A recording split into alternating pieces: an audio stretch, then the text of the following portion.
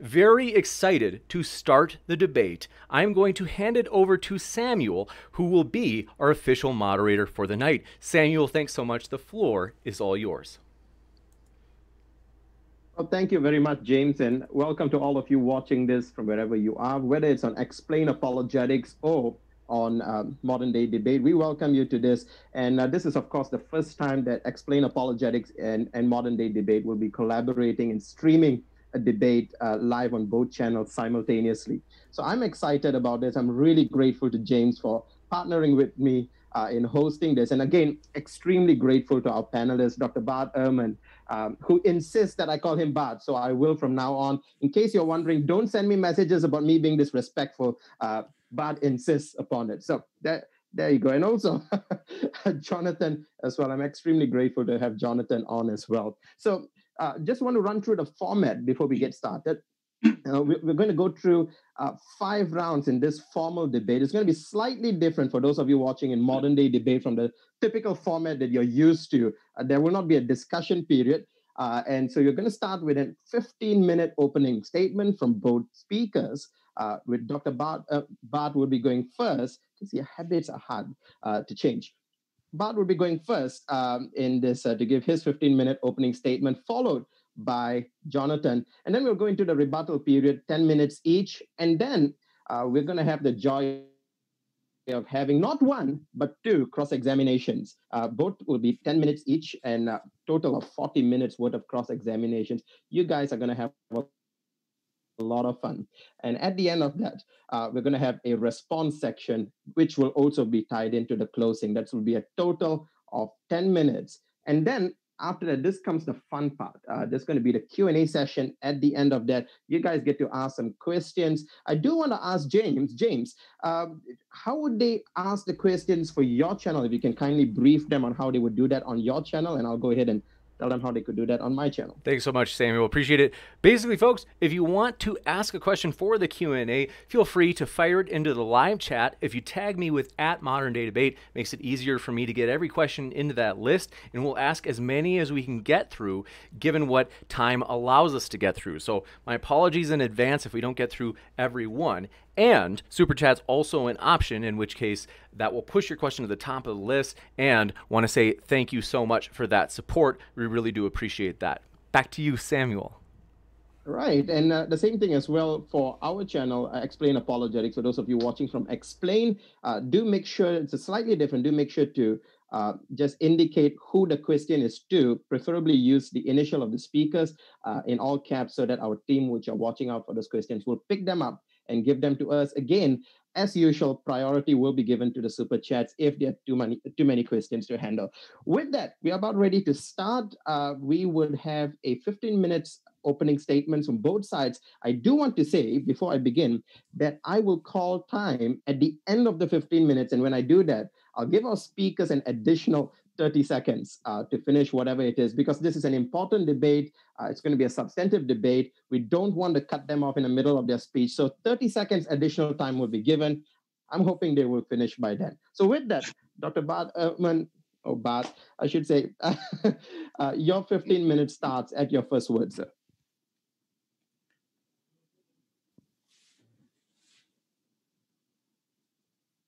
Okay, I'm sharing my screen. Can you see my screen? Sure can. Yes. Yeah. Good. Okay, great. Okay. Well, thank you, Sam, for inviting me to do this. And thank you, Jonathan, for debating me. This will be fun. This is a topic that's important to all of us who are interested in the New Testament. The question is, have most churches had the wrong one? It's a rather significant question, given the fact there are 2 billion Christians in the world. And so, as it turns out, we're going to have different answers to this question. So I'm going to be just showing some slides to kind of get me through this. The very short answers are, today, no, most Christians don't have the wrong New Testament, at least in America. Christians who use modern translations. Throughout history, yes, most Christians have had a New Testament that is not as close to the originals as they may have wanted. They're not as accurate as most modern translations. It's not that their translations were completely wrong. They were mainly right. But they may not be, or they were not actually, an accurate reflection of the originals. And so I wanted to tell you why that is. As you probably know, the New Testament was originally written in Greek, and we don't have the original copies. Somebody copied the originals, and then somebody copied those copies of the originals, and then somebody copied the copies of the copies of the copies of the originals. And at every point that somebody copies something, unless they are, unless they're a Xerox machine, they make mistakes. And the next person copies their mistakes and tries to correct them, maybe correctly, maybe not correctly. Then somebody copies that, and it goes on like that. Starting with the first century when Christianity, when the New Testament was written, and as Christianity spread. Today, it's kind of hard to count the manuscripts. There are a lot of variables, but let's just say, to be generous, that there are some 5,800 Greek manuscripts of every kind that we still have today. Those manuscripts date from the 2nd century, probably. Our earliest manuscript is a little fragment of the Gospel of John. It's about the size of a credit card, and it's just got a few lines on it, but it may date to the early 2nd century, so maybe 30 years after John was written. Most of our manuscripts are from after the 9th century. 94% of our manuscripts are from the 9th century. And those are the ones mainly we're going to be talking about because I'm going to be arguing that those are not as accurate as the early ones. How many mistakes are in our various manuscripts? Well, scholars come up with lots of numbers. The reality is we don't really know because nobody's been able to count them all. But the latest estimates, some people say 300,000, say 400,000, maybe up to 500,000 differences in our manuscripts. Okay, that's important. But there is some good news connected with that. What kinds of mistakes are those in our manuscripts? Like somebody wrote the Gospel of Mark, and I'm reading the Gospel of Mark, and like, what? Don't I know what it said? Well, of course, you're reading an English translation, but the English is a translation of the Greek, and I'm talking about the Greek manuscripts. What kind of mistakes were made? Well, the good news is the vast majority of the mistakes in our manuscripts are completely accidental, immaterial, and matter for nothing other than to show that scribes in antiquity could spell no better than my students can today. And so anytime somebody misspells a word, that's a mistake. So, okay, well, who cares? So they can't spell. I can't spell, so who cares? But it turns out there are significant mistakes in the manuscripts, some big ones. I'll just give you, I could give you 100. I'm going to give you 3. The last 12 verses of Mark. In Mark's gospel, Jesus is raised from the dead. The women go to the tomb. The angel says, go tell the disciples that he'll meet them in Galilee, and they leave the tomb, and they don't say anything to anyone because they're afraid. Boom, the gospel ends there. In these copies of Mark, Jesus didn't appear to his disciples, but later scribes added 12 verses where Jesus does appear to the disciples and gives them in their last commission and so forth. The most famous story in the Gospels, probably, the woman taken in adultery. Let the one without sin among you be the first to cast a stone at her. Where Jesus forgives this woman because no one else is sinless, so what right do they have to judge her? Yeah, not in the oldest and best copies of the Gospel of John. The doctrine of the Trinity, the most important doctrine in Christianity, is found in 2 verses in 1 John that were not originally there. These are big differences. And so text critics, the ones who study these manuscripts, have to figure out, well, which manuscripts are right. Let me explain a little bit about our full situation then. Our earliest copies, copyists and copies. By earliest, I mean the first 400 years or so, the 1st to the 5th century. We do not have a lot of copies from then, in large part because not a lot of copies were made early on in the 2nd and 3rd centuries. I mean, probably hundreds, but not millions. And so we have very few copies. And the ones who are copying this, especially early in the 2nd century, 1st century, 2nd century, the people who are copying these things were not trained as scribes. They were just people who were literate who could copy things. And so naturally, they made a lot of mistakes. And so these early copies have lots of mistakes, and then they differ from each other a lot. These earliest copies we have, the few that we have, these fragmentary copies. But the striking thing is these early copies consistently are more different from the later manuscripts. The later manuscripts are more like each other, but they're not like the early manuscripts. Later copies that I'm just arbitrarily saying between the 6th and the 15th century, we got lots of them. As I said, 94% after the 9th century. These are almost always made by trained copyists. I mean, people who are, this is what they do. A lot of them are monks. This is their work. They copy, and so they're good at it. And it means there are fewer differences among these manuscripts. If you compare a manuscript from the 4th century to a manuscript from the 2nd century, there are going to be lots and lots of differences.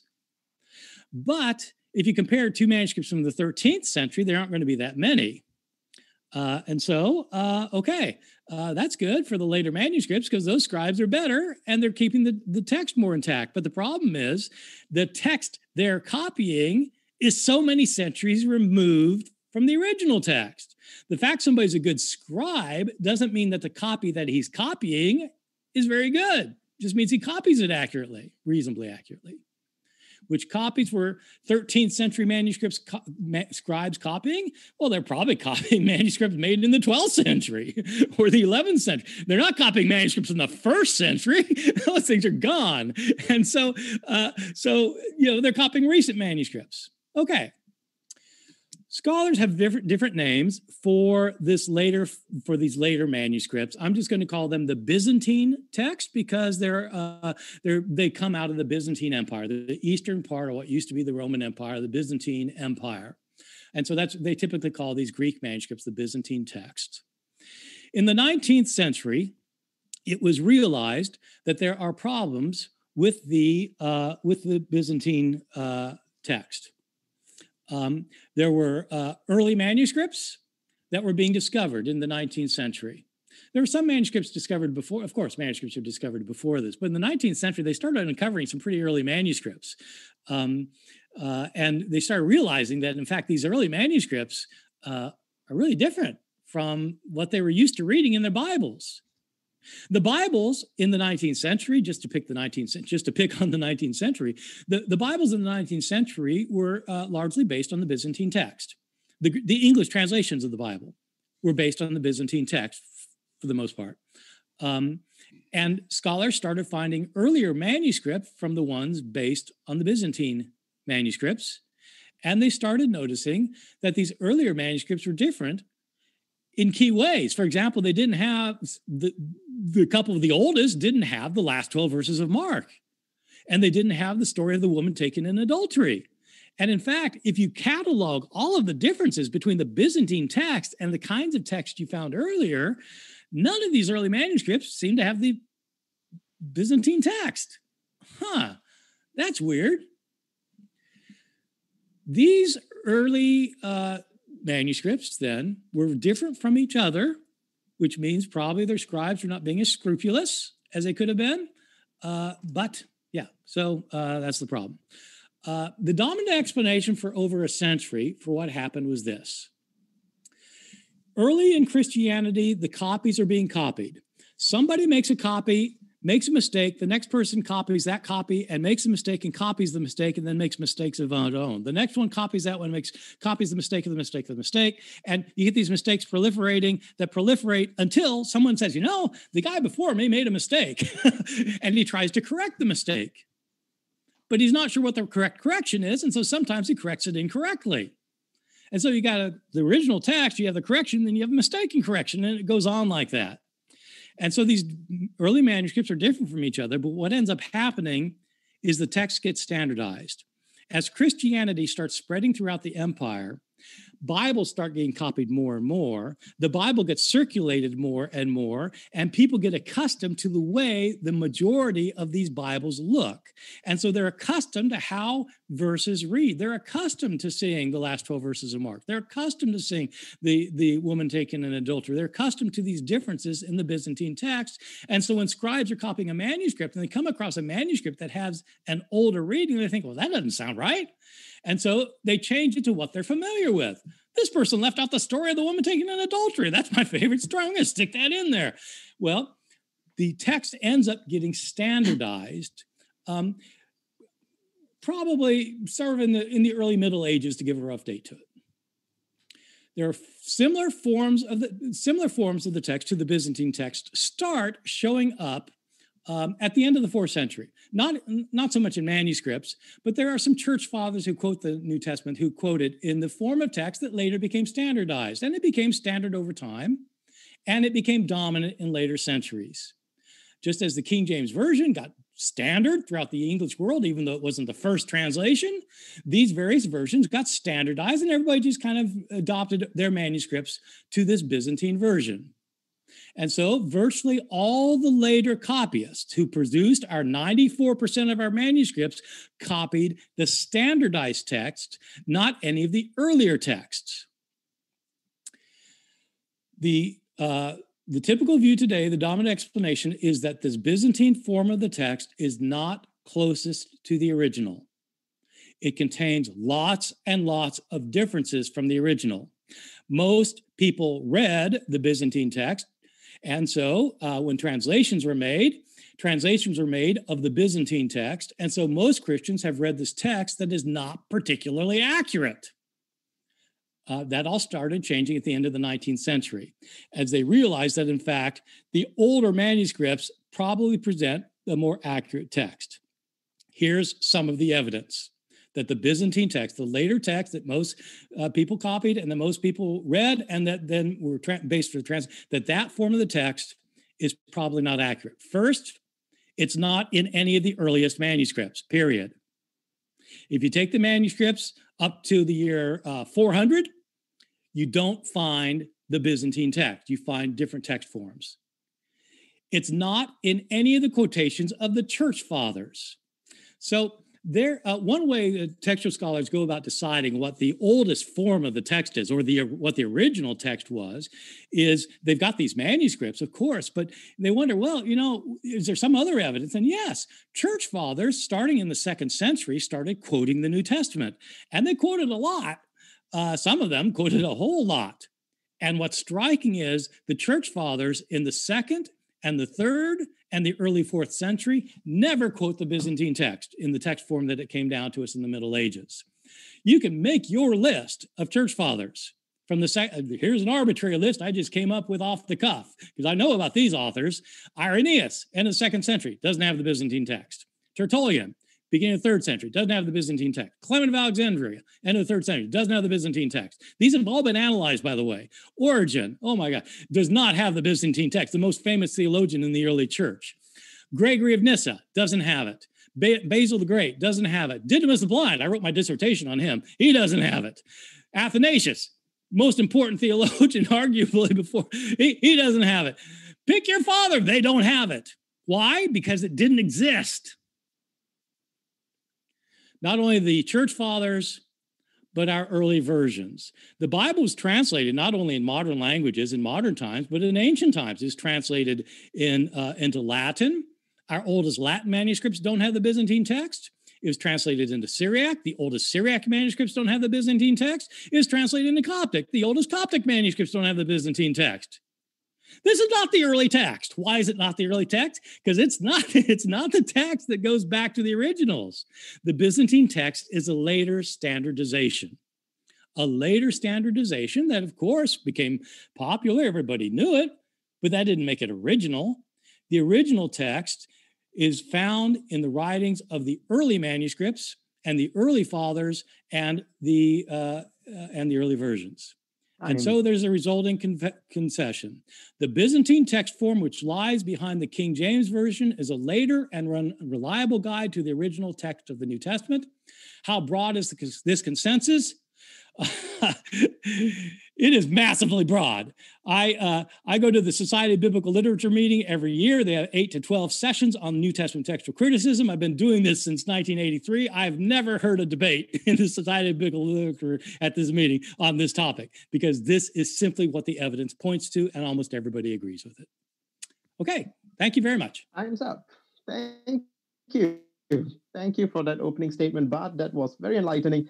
And since Bart crossed the time by about 5 seconds, 15 minutes, 35 seconds. That's pretty good. I would say that. We're not getting penalized here, are we? No, we're not going to get penalized, but I will award you another 5 seconds, additional 5 seconds as well, Jonathan, when you go. So Start with his first words. Well, with that, we do go to Jonathan for his 15-minute opening statement. The time starts whenever you're ready, Jonathan.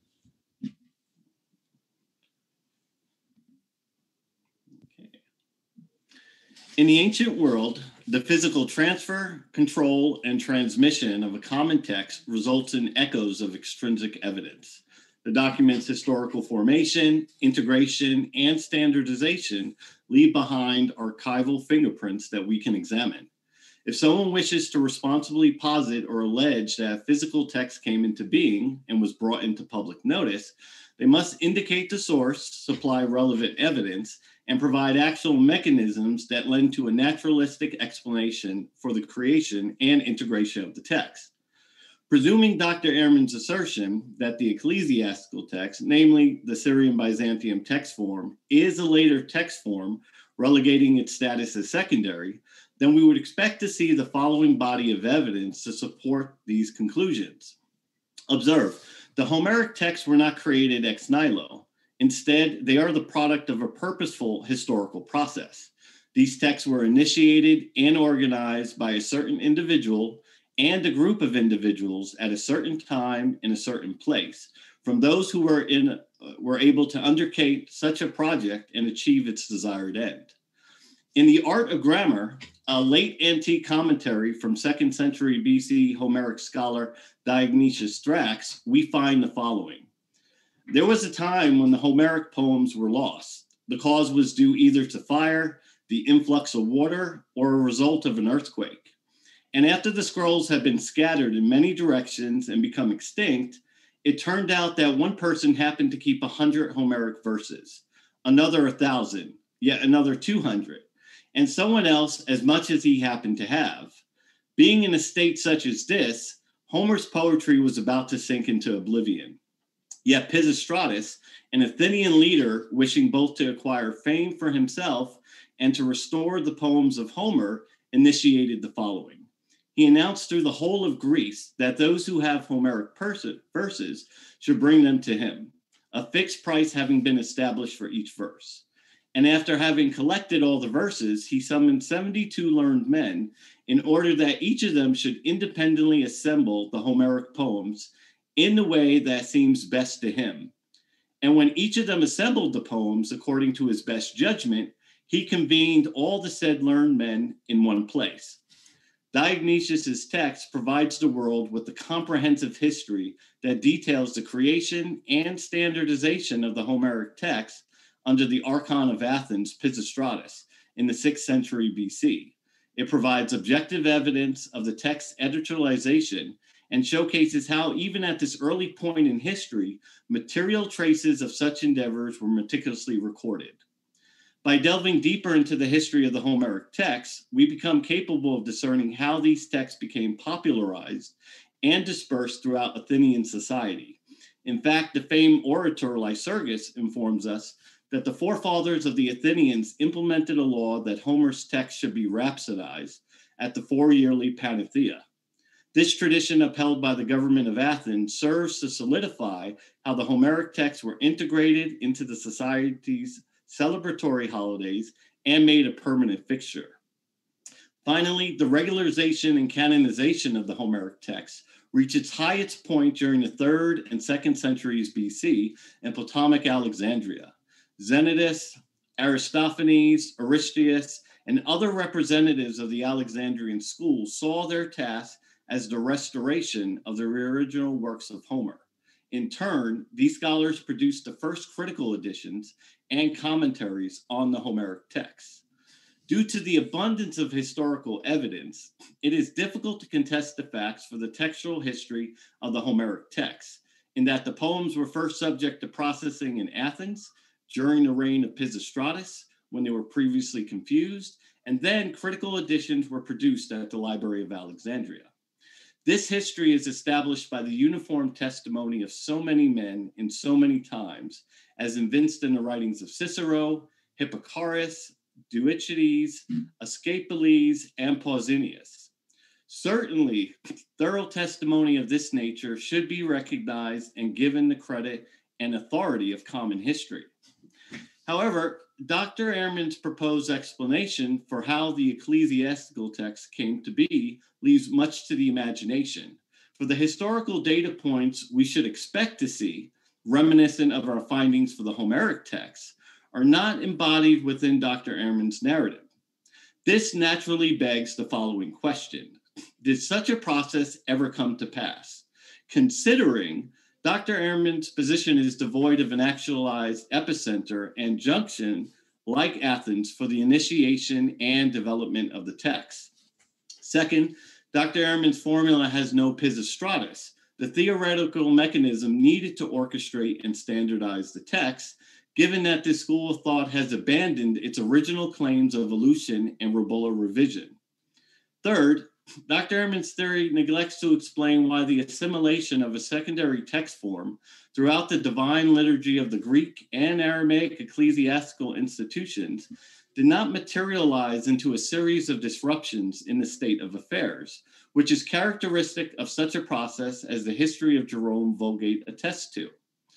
Fourth, Dr. Ehrman's arguments do not contain any testimonial evidence from any ancient writer of any time period to demonstrate concrete knowledge of an editorialization process taking place in the Greek Orthodox churches prior to 1904, or document a work of attempted criticism for the Aramaic churches, apart from the reconciliation projects of the Phlokian and Harklian. Finally, Dr. Ehrman has yet to explain how a long, slow process spread out over many centuries, as well as over a wide geographical area, and involving a multitude of copyists who often knew nothing of the state of the text outside their own monasteries or scriptoria, could achieve this widespread uniformity exhibited in the Syrian-Byzantium text form, out of the diversity presented by the earlier forms of the text. This extraordinary hypothesis, originally proposed by Kenyon and now cited by Wachtel, Gurry, Ehrman, and Parker, violates the second law of thermodynamics. Entropy increases over time, a process inherent in the transmission of the Homeric poems, which led to a state of confusion and extinction preceding the time of Pisistratus, not standardization. Ultimately, this school of thought is undermined by a key immovable obstacle, in that since the development of these theories in the late 18th century, beginning with the scholarship of Griesbach, Lachmann, Tregelles, and Hort, this academic field has yet to historically substantiate its theories for the creation of the Syrian-Byzantium text form. This is the dilemma. The fundamental theory representing the bedrock of their study is in actuality their Achilles heel. Klaus Wachtel has previously conceded this point, despite the advocacy of his conclusions, when he tells us a central problem of New Testament textual research is still the genesis of the Byzantium text. Kurt and Barbara Allan go on to echo this idea, maintaining that no adequate history has yet been written of the Byzantium text.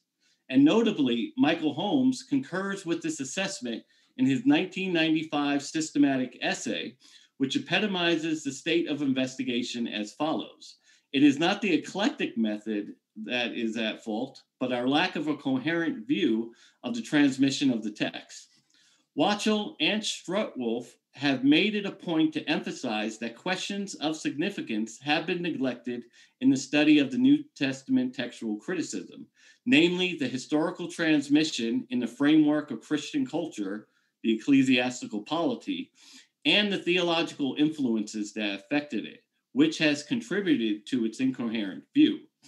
Furthermore, this field has yet to factor into its examinations that Christians were not granted legal status until the Edict of Milan in 313 AD, and how that information impedes their understanding of the text during the first 3 centuries. According to Levy, foreign religious ceremonies against the state religion of Rome were deemed unlawful, which explains Pliny's report of Christians meeting secretly in their homes to worship, opposed to publicly at the temples, hence Pliny's edict outlawing Christians' assembly in accordance with Trajan's policy. The prefect Ruxus' interrogation of Justin at his trial reveals that the empire was not only searching out Christians, but their texts as well. Therefore, the natural consequences of the empire's policy towards the Christians unquestionably impairs our ability to identify the official form of the text read in the congregations until the 4th century, considering Christians would not have been forthcoming to openly advertise it. However, Bishop Irenaeus in Gaul and Tertullian at Carthage risked exposure at the end of the 2nd century to respond specifically against the textual claims of Marcion, thus opening our understanding on the ecclesiastical polity and its application to text criticism. The polity explains how the churches were set up and organized. It also establishes a legal chain of custody for the transmission of the New Testament text via the succession of bishops.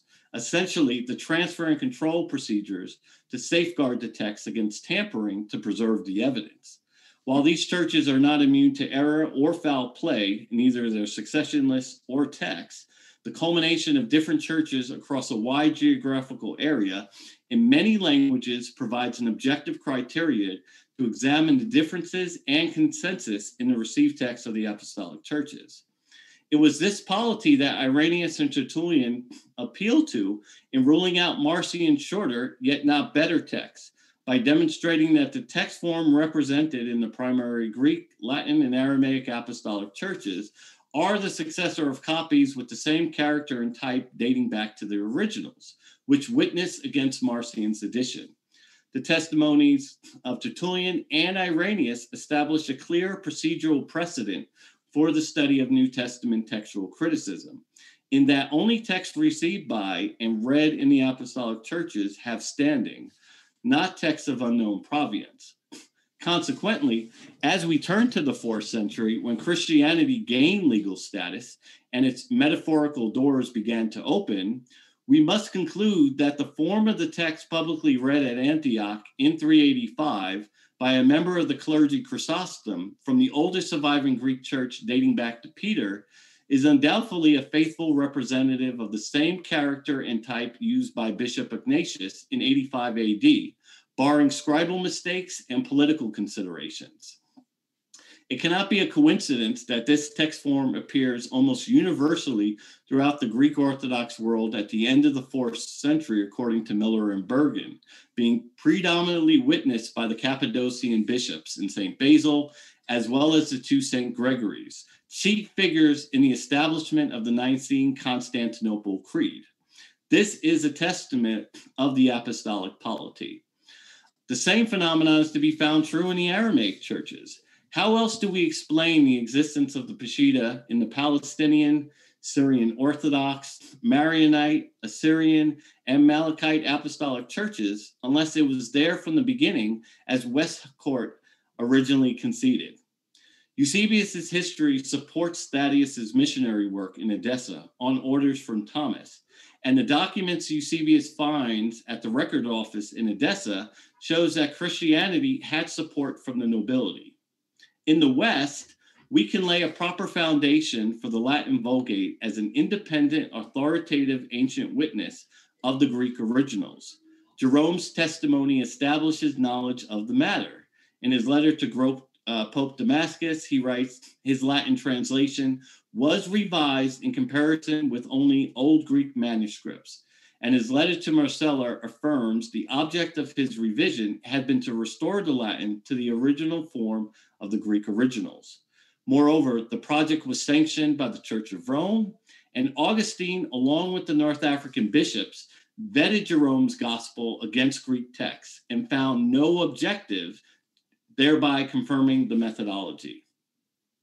In conclusion, why not accept the apostolic polity as described in the writings of Irenaeus, Tertullian, Eusebius, Augustine, and other ancient witnesses, which demonstrates that the form of the text that had prevailed from the 4th century on down through the late Middle Ages, as in the Greek, Latin, and Aramaic apostolic churches, are the successor of copies of the same character, which went back before it to the originals, making it the best representatives of the earlier forms of the New Testament.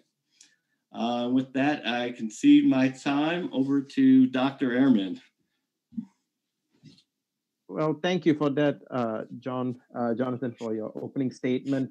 With that, we're done with the opening statement from both sides. We now are going to go into the rebuttal period, and Dr. Bart would go first with his 10-minute rebuttal at his first word.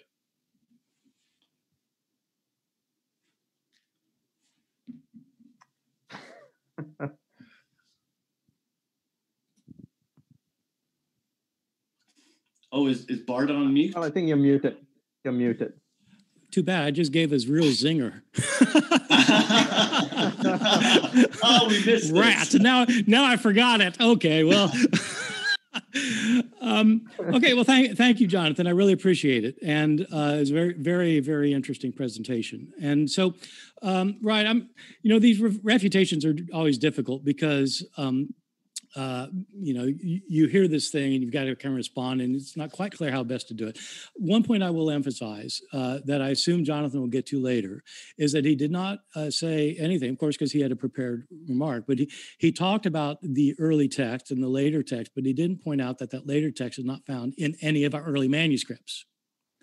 It's interesting that he did mention and spend a lot of time on Tertullian and Irenaeus and Eusebius and Ignatius. None of them, they themselves quote the people that he wants to use to show that the later text is more authentic. None of them attests that text. Okay, well, that seems to me rather significant. Let's start where he started with Homer. I'm a little bit surprised that Jonathan started with Homer. As you know, Jonathan, I mean, most people probably don't know this, but I mean, Homeric textual criticism is very complicated. I don't know a single classicist. I know a lot of classicists and a lot of Homeric scholars, including my brother, for example, who's a Homeric scholar. I don't know any classicist who would say that a manuscript from the 15th century of Homer would be preferred in general to a manuscript that was discovered that was made 300 years after Homer. If you had a 5th century complete manuscript of the Iliad and the Odyssey, classicists would go nuts. And they wouldn't go nuts because they would be saying, oh, well, this one isn't as accurate as the one done 1,000 years later. No, they'd say, oh my God, finally we have something early.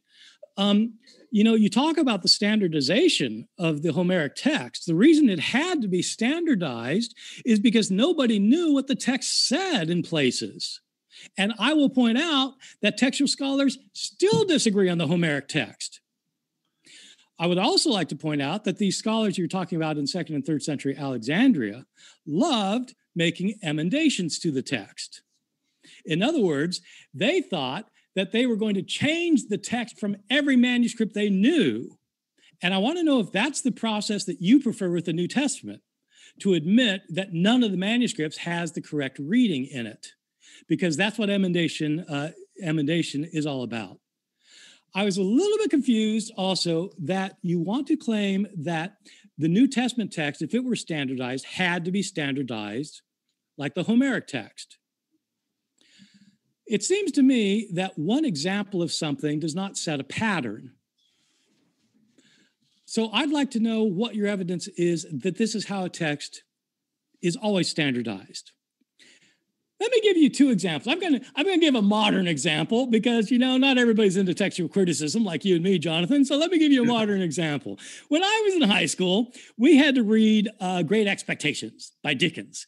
And I was the only kid in my class who liked it. Sophomore in high school, I thought Great Expectations was fantastic. It had a really nice, heartwarming ending where the hero of the story, Pip, and the girl, Esther, end up together. And, oh, this is glorious. A few years later, I read another copy of it in which it didn't work that way. It was a very sad ending. Esther got married to someone else and Pip was single. That can't be right. Well, as it turns out, the version that you will find in almost every copy of Great Expectations is the happy ending, and it's not the original ending. Well, how did it become standardized? I can tell you this, there was not some committee in Alexandria who standardized it. The fact that something becomes standardized doesn't mean that it's the earliest form of the text. And let me show this with early Christianity. So you're saying 4th century. Let's stick to the 4th century for a second and think about other textual phenomena from the 4th Christian century. You mentioned Ignatius. Today, scholars are convinced that what's called the middle recension of Ignatius, which consists of 7 letters, was the one that Ignatius wrote. In the 4th century, there was a forger who changed these writings of Ignatius, who altered them significantly, and added 6 other letters so that there are now 13 letters and the original 7 are expanded significantly. This was not the original form of the text. This form of the text was created 200 years or more. It's probably created around the year 380. Ignatius is writing around the year 110, so about 270 years later. Throughout the Middle Ages, it was the forged edition of Ignatius that everybody knew. Nobody knew the original version. You can show this about a lot of things in the 4th century. For example, the correspondence between Paul and Seneca was invented in the 4th century. People who knew Paul after that knew the writings of Paul, including the writings of Paul and Seneca. Well, it was created in the 4th century. Why don't they have the original Paul? Because things get standardized. Christianity spreads, it becomes popular, and people get used to the way things are being said in this book or that book, this manuscript or that manuscript. When you wanted to say that in the 4th century, that Christianity became declared legal in 313 in the Edict of Milan, that's completely right. But you say we don't know what the official text was that was read until Milan. But we do have manuscripts. We have manuscripts from the 2nd century. We have manuscripts from the 3rd century that are none of them like the later Byzantine text. I wasn't quite sure what your point was about Ignatius and Chrysostom. So Chrysostom is a late 4th century church father, and you said his text would have been exactly like that of Ignatius. That's problematic on all sorts of grounds. So Ignatius, as I was saying, was living about 270 years earlier. Ignatius does not indicate that he has any of our books of the New Testament. He does quote sayings of Jesus, but the sayings of Jesus do not appear to be like certainly none of our later Byzantine manuscripts, which makes me wonder, have you actually taken the quotations of the Gospels in Ignatius and compared them word for word with the quotations of those same Gospels in Chrysostom in order to show that they have the same text? I have studied the quotations of both, and they are not at all alike. So I don't understand what you mean by saying that Chrysostom's text would be exactly the same as Ignatius. You mentioned several of the versions, and you point out the Peshitta. Well, it makes sense you point out the Peshitta because that would be more like the kinds of the later text that you like. You didn't point out that the Peshitta was a later version of the Syriac, done in the 5th century. We have earlier Syriac manuscripts, the Old Syriac, that don't have that form of text. Well, why is that? And the Latin, the same thing. You talk about Jerome. You didn't mention why it was that Jerome was asked by Pope Damasus to standardize the Latin text. Is because there were so many different forms of the Latin text that Jerome had to come up a way of standardizing them. But Jerome, extensively talks about the textual variance in earlier manuscripts. There wasn't a set text that he had established. He made a text of some kind, although we don't really know what Jerome's copying practices were. But the more important point is that textual scholars have known for a very long time that there are old Latin manuscripts. We still have a number of them, and they are not like Jerome's text. They are older. So my question is, Why are the older manuscripts consistently not consistent with the form of text you're saying is the original, the Byzantine text? Why are the older versions not consistent with it? And why do none of the early church fathers have it? I don't see real. I mean, look, I personally do not have a horse in this race. I don't. I mean, I really don't. I don't care if the story of the woman taking adultery is authentic or not. I mean, it just isn't something important to me personally. But really, I mean, it seems like you would need some evidence that this is early, and I don't see the evidence. Oh, thank you very much for that, Bart. And with that, he said Bart has just finished 5 seconds earlier than Yes. So you kind of made up. You made up time with that one. Now, no pressure on you, Jonathan, because I'm gonna well, try. You finished earlier, so I do apologize for that. Well, no, let me get my clock thing because I want to see if I can come in at under 5 minutes as well, or under 5 seconds as well. Under 5 seconds, yeah. With that, ladies and gentlemen, guys, we're going to go to Jonathan for his rebuttal. And yep, the time starts whenever you're ready. Okay. And once again, these are great questions from Dr. Ehrman, and we do have to explain where we're coming from because Dr. Ehrman has made a lot of good points. We do have to address the earlier text forms, not only in the Greek text, but as he noted with the Aramaic text as well, there are some earlier forms of the text that does exhibit something differently. So we do have to explain that. So what I want to kind of talk about during this rebuttal is our evidence. So if you think about it from a trial standpoint, there's two types of evidence presented to a court. There's testimonial and there's exhibits. Now, testimonials are what a witness says, while exhibits refer to physical objects to prove some point. But what we see in trials is before an exhibit can be offered as evidence, you must prove it's authentic by laying the foundation. In other words, we have to demonstrate that we have sufficient knowledge to prove that the exhibit is authentic. So let's go through some of the evidence and let's go into some of these earlier texts. So right now, if you think about these earlier texts, Sinaiticus, Vaticanus, P60, P75, we look at these earlier text forms. Now, we don't have a witness like Jerome that can testify of knowledge of these texts. So we don't have that type of information. So typically what we look for is provenance. And provenance is the legal term that really enables historians to determine an object's authenticity by providing origin and chain of ownership.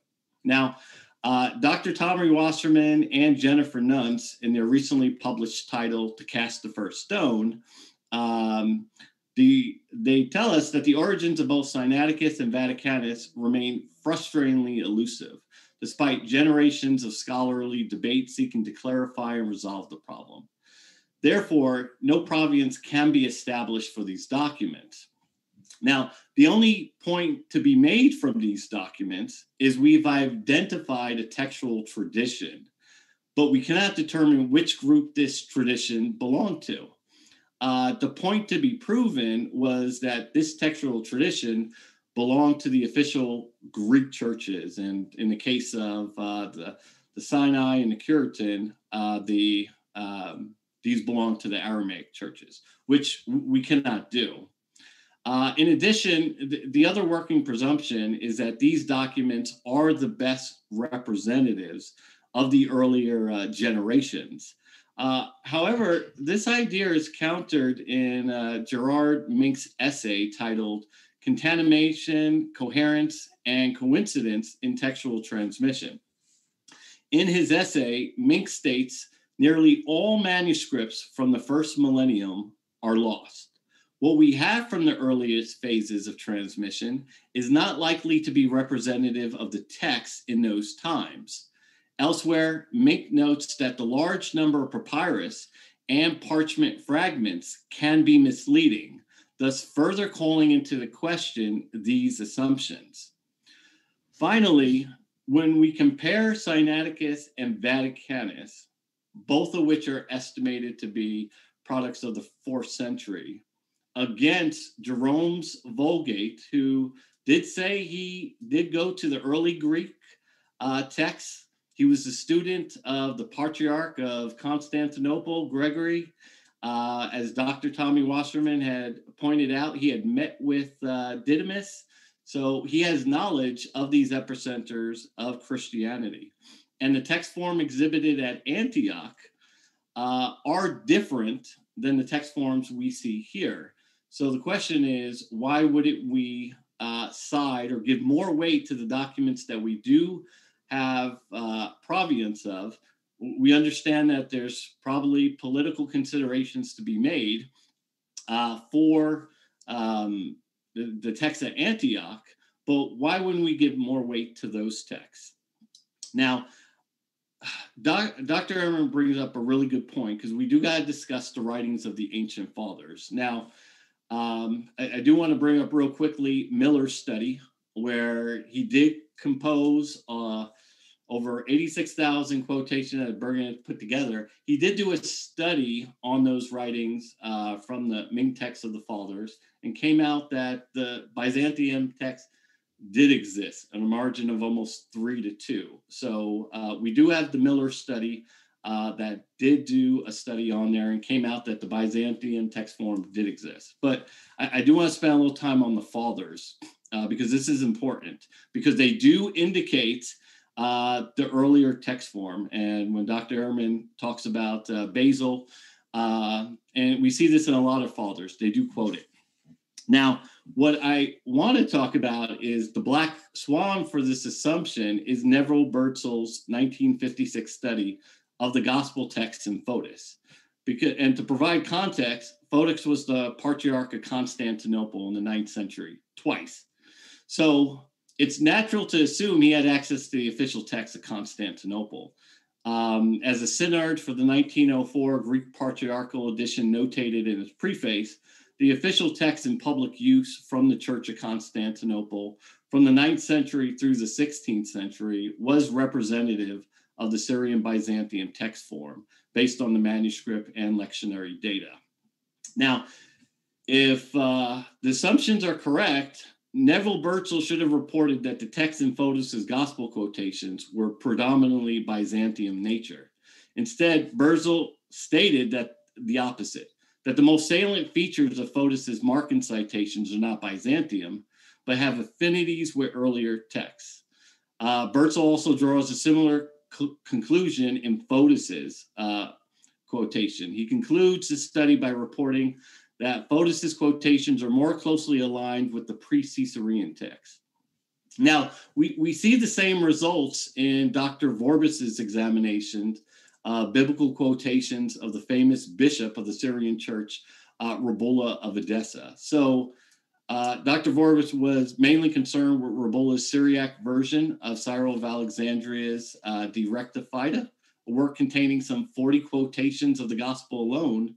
But Dr. Vorbis concluded in his investigation that the text that Rabula was using wasn't the Peshitta, but the so-called Old Syriac form of the text. Now, what these studies clearly show is that the Patriarch of Constantinople and the Bishop of Edessa had access to private texts, which didn't represent the official text of the churches, thus explaining why we find these differences in their writing. This is why Irenaeus and Tertullian specified that the official writings are found in the churches and didn't appeal to their own writings, because we don't all start off as bishops and members of the church. We have to use what we have available, and we can't go to Barnes and Noble back in that day. So lastly, I do want to talk about another important theory, Kenyon Watchell's hypothesis. Now, their theory of this process that occurred, because Dr. Ehrman, brought up about why I refer to the Homeric text. Now, there was a state of confusion. We had a theoretical mechanism in Pisistratus that can orchestrate it. But what this hypothesis is saying is we don't have any theoretical mechanism, even though Hort and Burkitt actually propose one, but this is attributed to a tendency of scribes to combine, in the case of divergent readings, they're going to combine them into the text. So this assumption is based on this principle that scribes were more likely to omit or add more than they were omit. But when we look at the actual studies that Eldon J. Epp has presented in his essay titled Traditional Canons of the New Testament Textual Criticism, Royce published his 1,080-page volume assessing scribal habits in the early New Testament papyri. And in looking at P45, 46, 66, 72, and 75, he concluded the scribes of those 6 papyri omit more often than they add. Royce actually was pleased to report that other studies, previous and recent, supported that conclusion. Notably, Peter Head, who stated, once again, it seems that the evidence suggests that most early scribes are more likely to omit than to add material. Juan Hernandez came to the same conclusion. Dirk Juncken published his scribal habits of Codex Sinaiticus and agreed that the scribal tendency to omit rather to add that was found by Royce was the same. And last but not least, I know I'm running out of time, but we have a scribe and its teacher speaking to us from the grave to weigh in on this assumption. In Vaticanus, we do find the following notation, which Bruce Metzger translated as, "Fool and knave, can't you leave the old reading alone and not alter it?" This statement appears to falsify this so-called tendency to add, which explains the creation or standardization of the Byzantium text form. And I will conclude it. All right. Did I go under 5 seconds? You actually crossed 35 seconds. So guess what? Both you and Bart are on level terms again. So yeah. So yeah, with that, ladies and gentlemen, I hope that you've enjoyed both the opening statements and the rebuttal period. I do sense a lot of questions are coming in, especially from your channel, James. So do keep the questions coming as we approach the cross-examination session. We are going to have 10 minutes of the first part of the cross-examination. Dr. Bart would go first in cross-examining Jonathan, and he would have 10 minutes to do so. Your time starts, Bart, whenever you're ready. Okay, thanks, Jonathan. Yeah, very interesting. I wasn't quite sure why you're mentioning this business about how scribes are more likely to change either to add or to subtract, and I didn't understand how that affected your argument. Well, so to explain the creation, so I know if you could do it very quickly, because I do have a lot of questions. Okay, real quickly, the basis for the standardization as proposed by Kenyon and Watchell is that the standardization was a result of scribal habits combining diverse readings, which brought about the uniformity of the Byzantium text. I see. Yeah, that's. I don't think anybody has that view anymore. So, okay. You mentioned a number of you've mentioned a number of scholars. Just now, you mentioned Kenyon.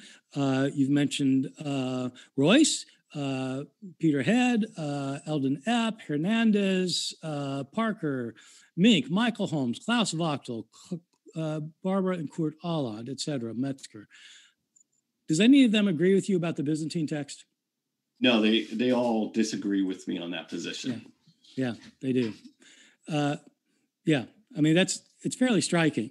And of course, it's not evidence, right? It's not evidence that they might all be wrong, but these are among the world scholars, leading scholars in this, who've looked at all the evidence. So it's just at least worth pointing out.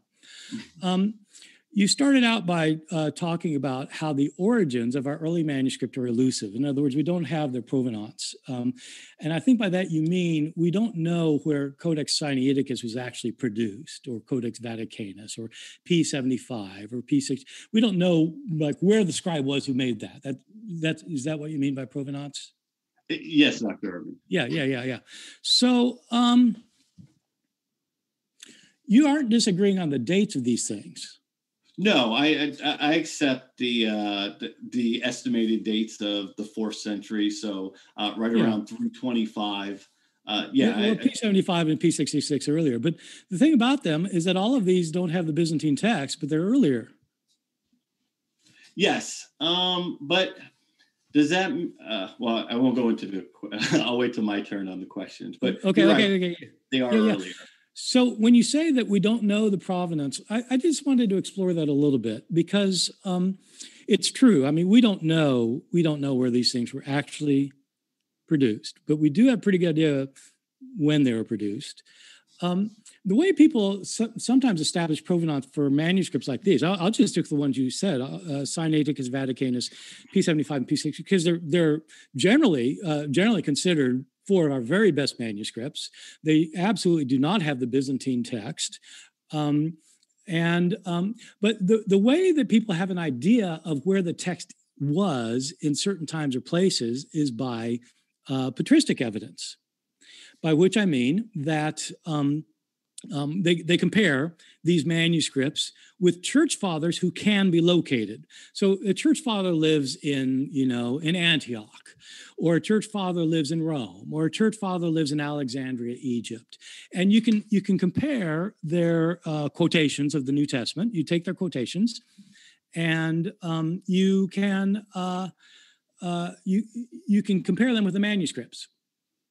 So that, for example, my PhD dissertation, I worked on Didymus the Blind. It's not exactly a household name, but you would know him. And he was a 4th century. As you mentioned him that Jerome studied with him. He lived in Alexandria, and that's where he lived. That's where he worked. That's where he wrote. I mean, he didn't write. He dictated because he was blind. But he had a phenomenal memory, and he memorized the Bible. And so when you compare his quotations. So he's living in the 4th century, somewhat before Chrysostom, and he's living in Alexandria. When you compare his quotations, they line up by far the most closely with Sinaiticus, Vaticanus, P75, and P66. They don't line up with the Byzantine text. So how would you explain that? Well, I think there's a couple of things to kind of discuss on that matter. And once again, this is circumstantial. First, the knowledge base that Jerome had in meeting with Didymus, and he did translate one of his works. So he was very aware of Didymus's work. But when we look at Jerome's Vulgate, we notice some of the biggest readings that are not in Sinaiticus and Vaticanus are not in there. And I would almost presume to think that if they had conversations or they met, what would they be talking about other than, hey, I'm working on this big project? So the other part of that thing is what the studies of Bertzel show with the Patriarch of Constantinople, Fotis, and Dr. Vorbis's study of Rabula, the Bishop of Edessa, is that they're using another text form, though we would, in Constantinople, and you can let me know if you disagree with this or not, but the text form being read in the official Church of Constantinople is the Byzantium text. So what accounts? I really didn't understand that argument of yours, because you were arguing that Photius didn't have it, and he's the Patriarch of Constantinople. So I mean, it seemed like I was more arguing on my side than you. But okay, so I don't have much time, so I want to ask something else. You talk about Jerome, and of course, Jerome was very much involved with the debates over Origen. Now, Origen, I think you would agree, Origen was probably the greatest biblical scholar in the first 3 centuries. At least he's generally seen that way. Could you tell us something about Origen's text of the New Testament? He looked into manuscripts just like Jerome did, and he talks about the oldest manuscripts. So can you tell us what Origen's form of the text was?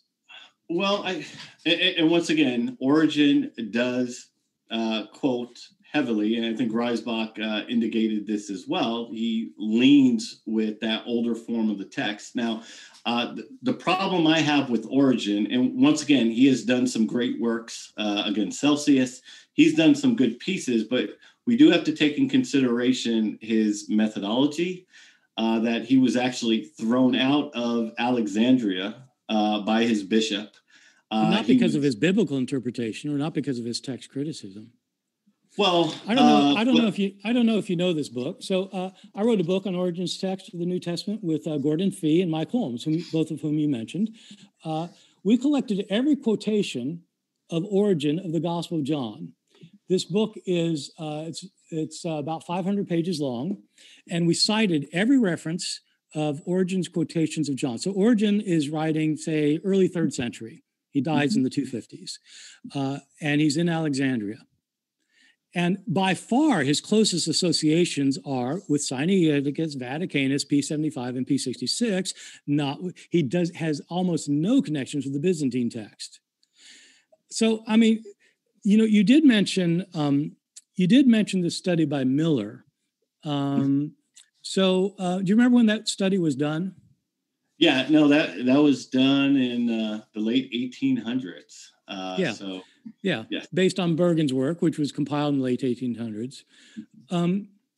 So do you know what most people have pointed out is the problem with these studies done at the end of on the Church Fathers?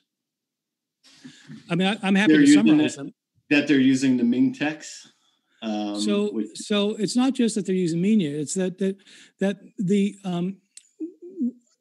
in the 20th and 21st century, scholars have come up with editions of the Church Fathers that look at, that try to establish what the Fathers actually wrote. And in almost every instance that has been documented, almost every instance, it's been shown that these 19th century editions of the Church Fathers included quotations of the New Testament that were not actually what the Church Fathers quoted. They were changed by later scribes into conformity with the Byzantine text. And so today, textual scholars who study the patristic text, I don't know anybody who thinks that any of the early Church Fathers had the Byzantine text, and nobody agrees with Miller's views on this. And you can just go down the list of all the experts in patristic evidence. I mean, I wrote my dissertation on it, but Gordon Fee, Michael Holmes, who you mentioned, Rod Mullen, James Brooks, Jean-Francois Racine, John Brogan, I mean, all of these studied early church, and none of them has the Byzantine text. Why would that be? Well, once again, I probably support Miller on there, but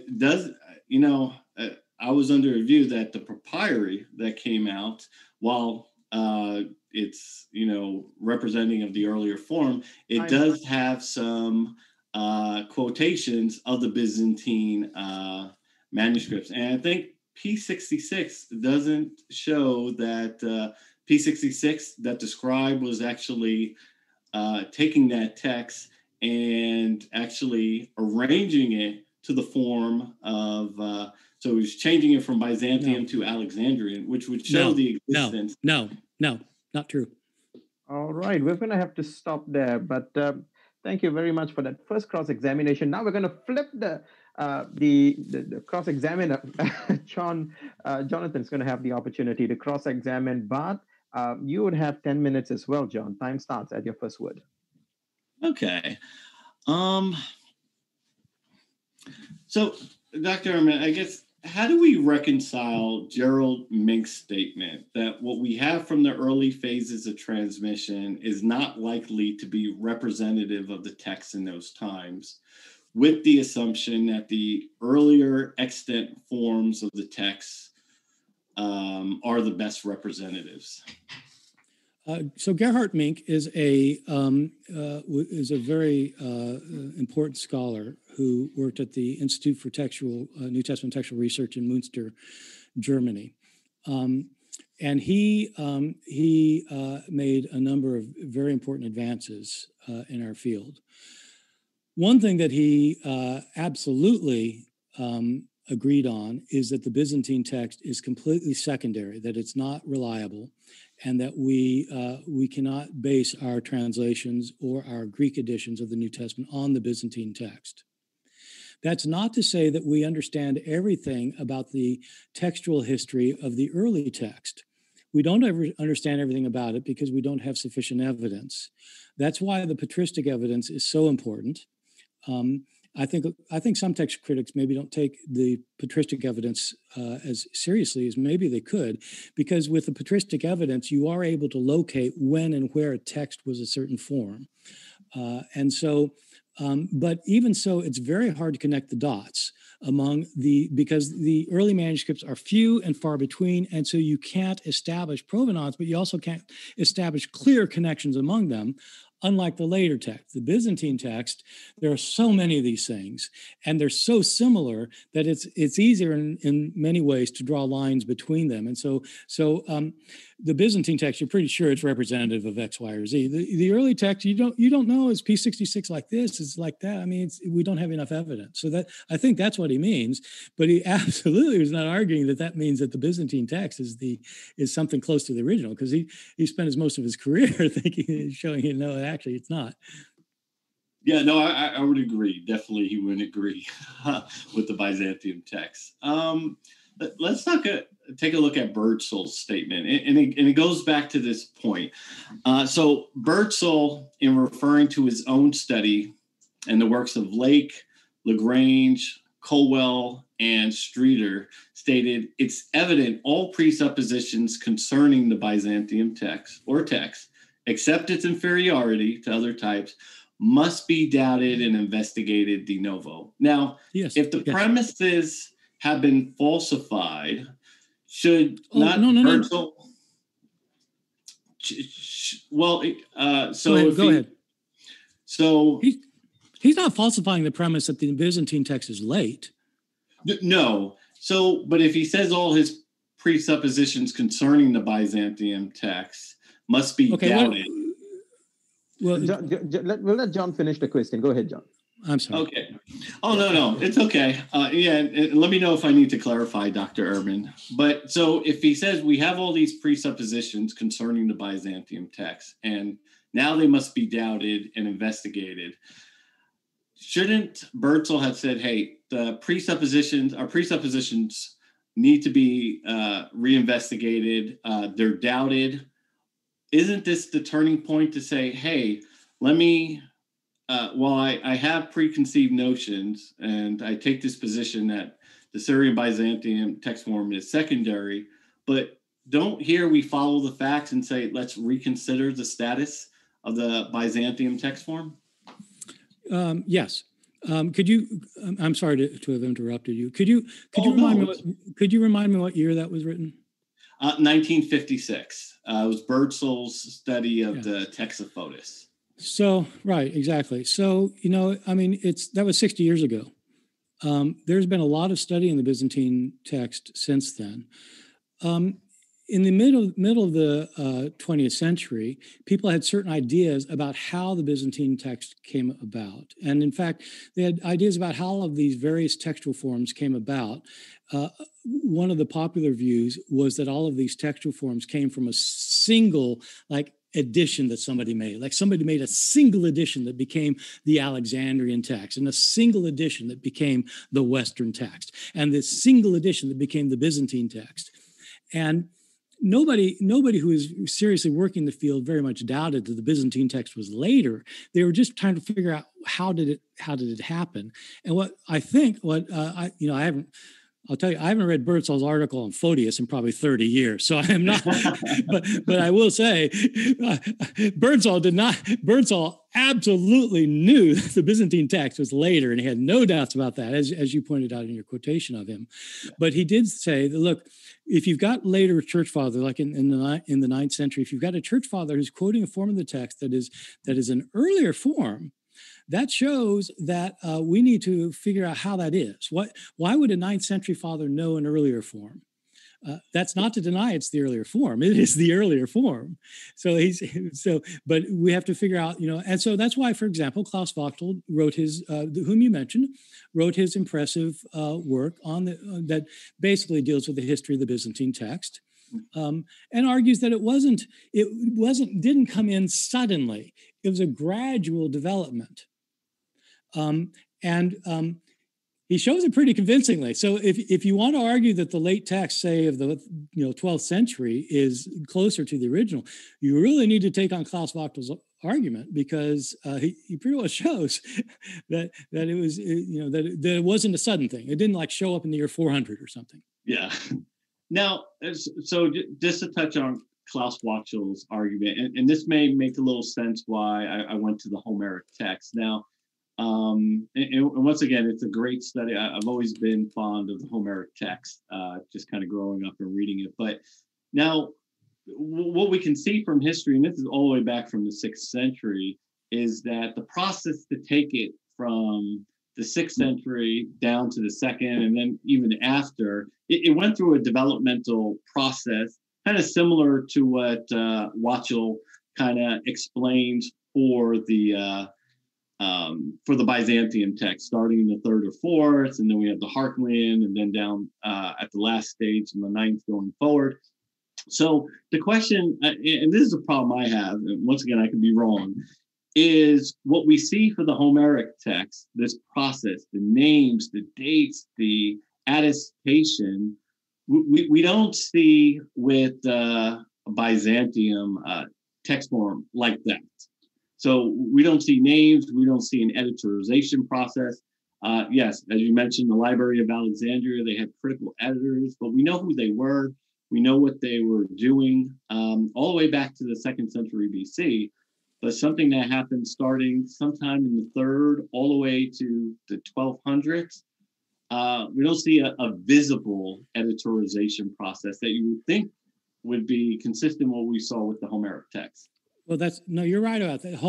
The Homeric text, the Alexandrian scholars tried to standardize the Homeric text. That is right. The Byzantine text did not follow that process. But that doesn't mean that there wasn't a standardization. It means they did it in a different way.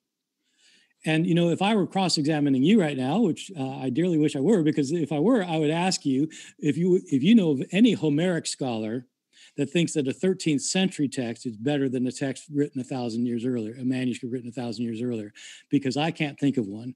The other thing I can't think of, the other one I can't think of is any other classical text besides Homer that you can say that about. Well, on that thought, and you are right about that, Dr. Ehrman. I'm not going to. So I don't think Homer is the example for everything for standardization, because it's not. It's a weird. People need to understand Homer was big. You can't understand ancient writings, period, after Homer without understanding Homer. Because everybody read Homer. It wasn't like our Bible, but it was well. And so they wanted to standardize this text because it was so well known. And so they did that. But you don't find people doing that with Plato or with Juvenal or with Marshall or with whoever, Cicero, whoever. They just say this. So this was a one-off. And so it can't be the standard for how it must have happened with the Bible. One last question on text. So when we look at the text of the Greek or the Syrian Byzantium text form, so we do see that majority of the manuscripts are late, and they represent this text form. Now, the Jewish church, when we look at the Jewish church, now the oldest text from the official church, the official synagogues, the Masoretic. Now, the earliest text that we have is the 9th and 10th centuries. So we see a pattern that the survivability of these texts from the Jewish churches, they're right around the same time of what we have for the Greeks. Well, that's right. And of course, there are debates among Hebrew textual scholars whether Codex Leningradensis, which is the main one that our Hebrew Bibles are based on, is representative of the text, say, 1,000 years earlier. For example, the Dead Sea Scrolls, they found a copy of Jeremiah that is different by a length of 15% from Codex Leningradensis. Okay. All right. Unfortunately, yes, standardization doesn't mean superiority. Yeah. Sorry. Unfortunately, guys, I would hate to cut you off in the middle of such an interesting point, but we're sticking strictly to time. And just in case, for those of you at home are wondering, we do give our speakers an additional 30 seconds after we call time just to finish their thoughts, because this is, again, as I mentioned at the start, it's a substantive debate. So with that, thank you both, gentlemen, for that wonderful first round of cross-examination. And I hope all of you watching have really enjoyed that. This has been a cordial exchange. We have one more round of this same thing. We're going to go back. I know Dr. Bart has been really, really interested to cross-examine Jonathan. You're going to have another chance to do that again. 10 minutes this time. The time starts when you start speaking. Right. So I'm kind of running out of questions. So, right. So, do you like the Patriots this year? I'm a Giants fan, growing up in New York, but we're not. I'm so sorry.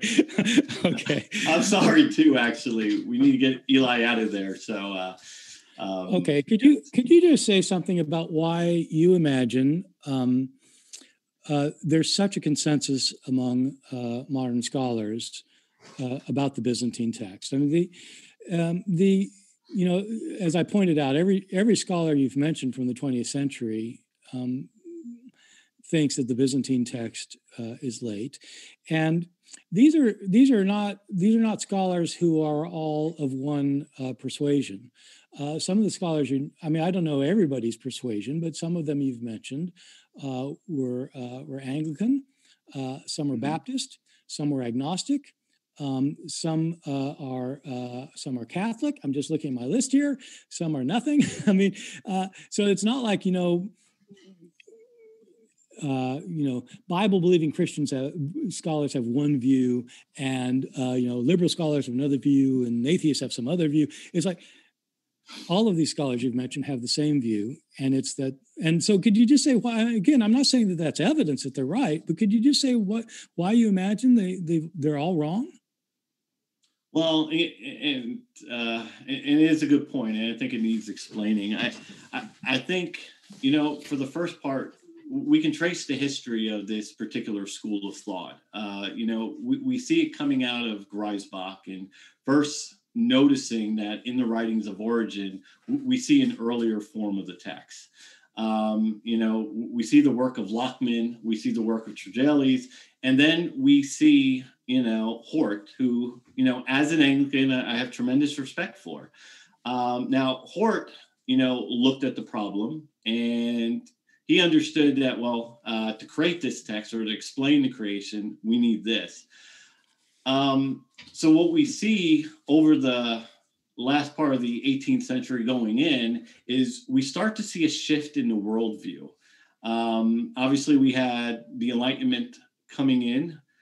So this change your worldview, as you know, postmodernism is really big.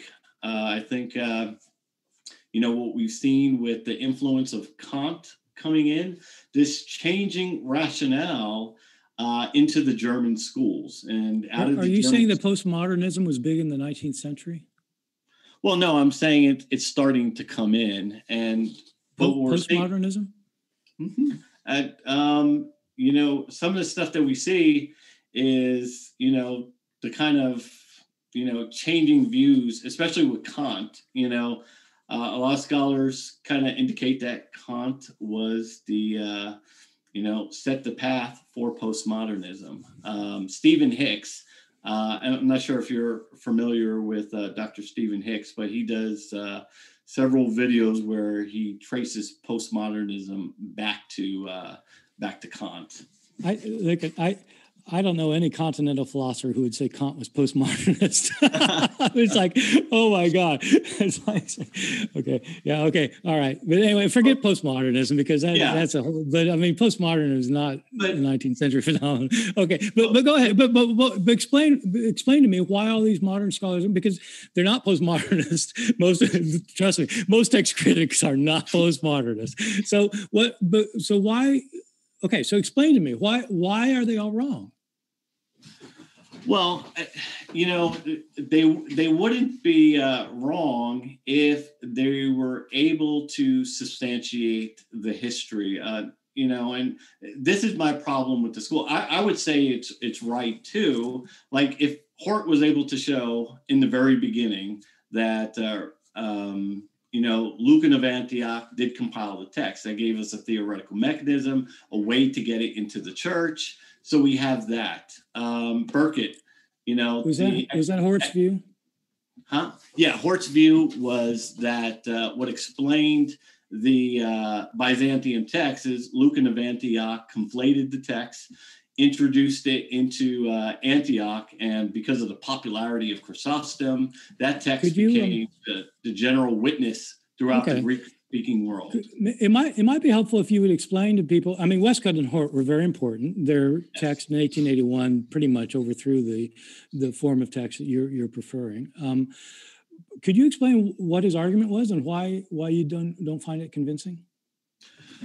Well, because first and foremost is, he put together a theoretical mechanism to explain, because we would naturally think that the churches, they had a system that Irenaeus and Tertullian identify to help secure the chain of custody for the text, to preserve the evidence up through the centuries leading up to the 4th century. So they had a polity in place that Hort understood, that there was this polity in place. They had this form of government to secure the chain of custody. So what we see coming up, we would naturally think is the faithful representation. But Hort said, well, because he started noticing these earlier text forms, that the explanation for the Byzantium text was this conflation of these earlier texts that gave rise to the text. And at Chrysostom, where he attacked, he basically said that Chrysostom was so popular, he had great influence throughout the Greek Orthodox world. He went to Constantinople, and then this form of the text became popularized in the preachings of Chrysostom, that it kind of influenced and went into that course. And this is what we see coming out. No, that's right. I mean, that's how he basically how he traced the history. But I'm just wondering, he cited evidence to try and show by what he called it the Syrian text, what we're calling the Byzantine text, and he had evidence to show why it is almost certainly an inferior form of the text. I just wanted to know whether you had explanations for why you didn't think he has 3 main arguments, and I didn't know whether you had explanations for why. I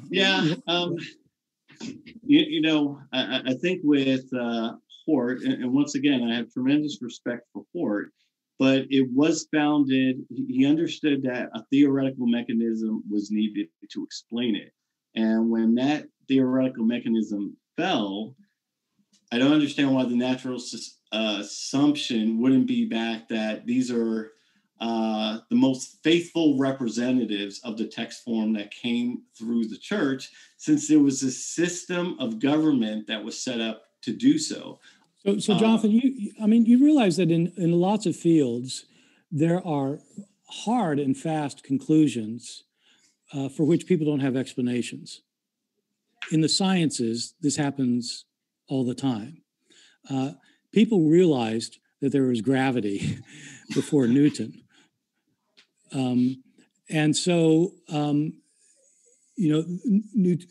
Newton didn't invent gravity. Everybody knew that if you drop something from your hand, it's going to fall to the earth. So the fact that they didn't have an explanation didn't mean that. So nobody would have said, yeah, actually gravity, maybe not. Maybe if you drop something, it's going to fly up to the sky. They said, no, of course it's going to drop it. We just don't know how it happened.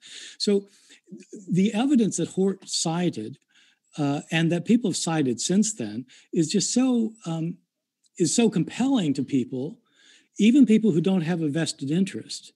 People who really, it's not that they really care one way or the other. It's just they look at the evidence and think, oh.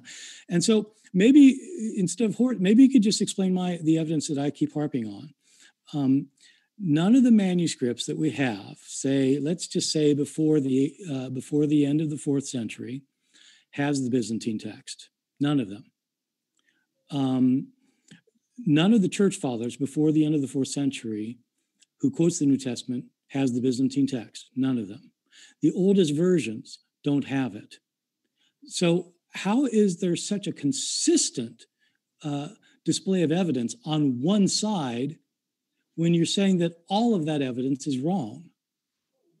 Well, and see, here's where I guess maybe the difference would come in. So if, like for the Peshitta, now if Westcott, as he originally conceded, that the Peshitta was 2nd century, which he had originally put. Now, I get the Peshitta is a mixed text, but it is kind of part Byzantium. So you don't date it to the 2nd century, do you? Well, Peshitta?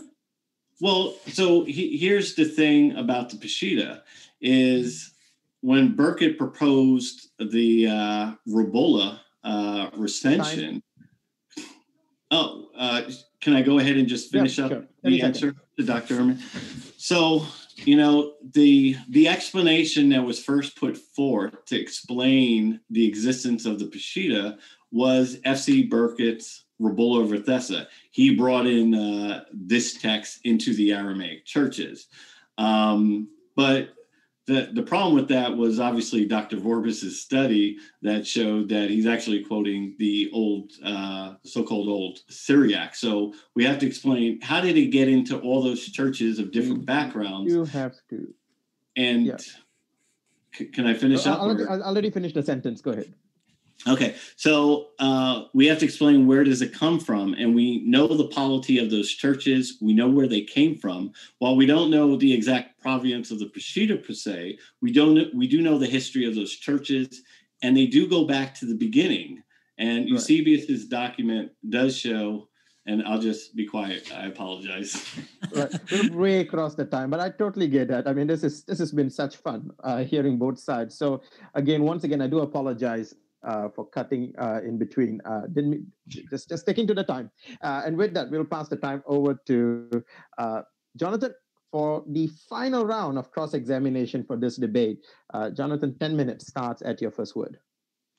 Okay. Oh, let's see. I want to make sure I'm not running out of questions either.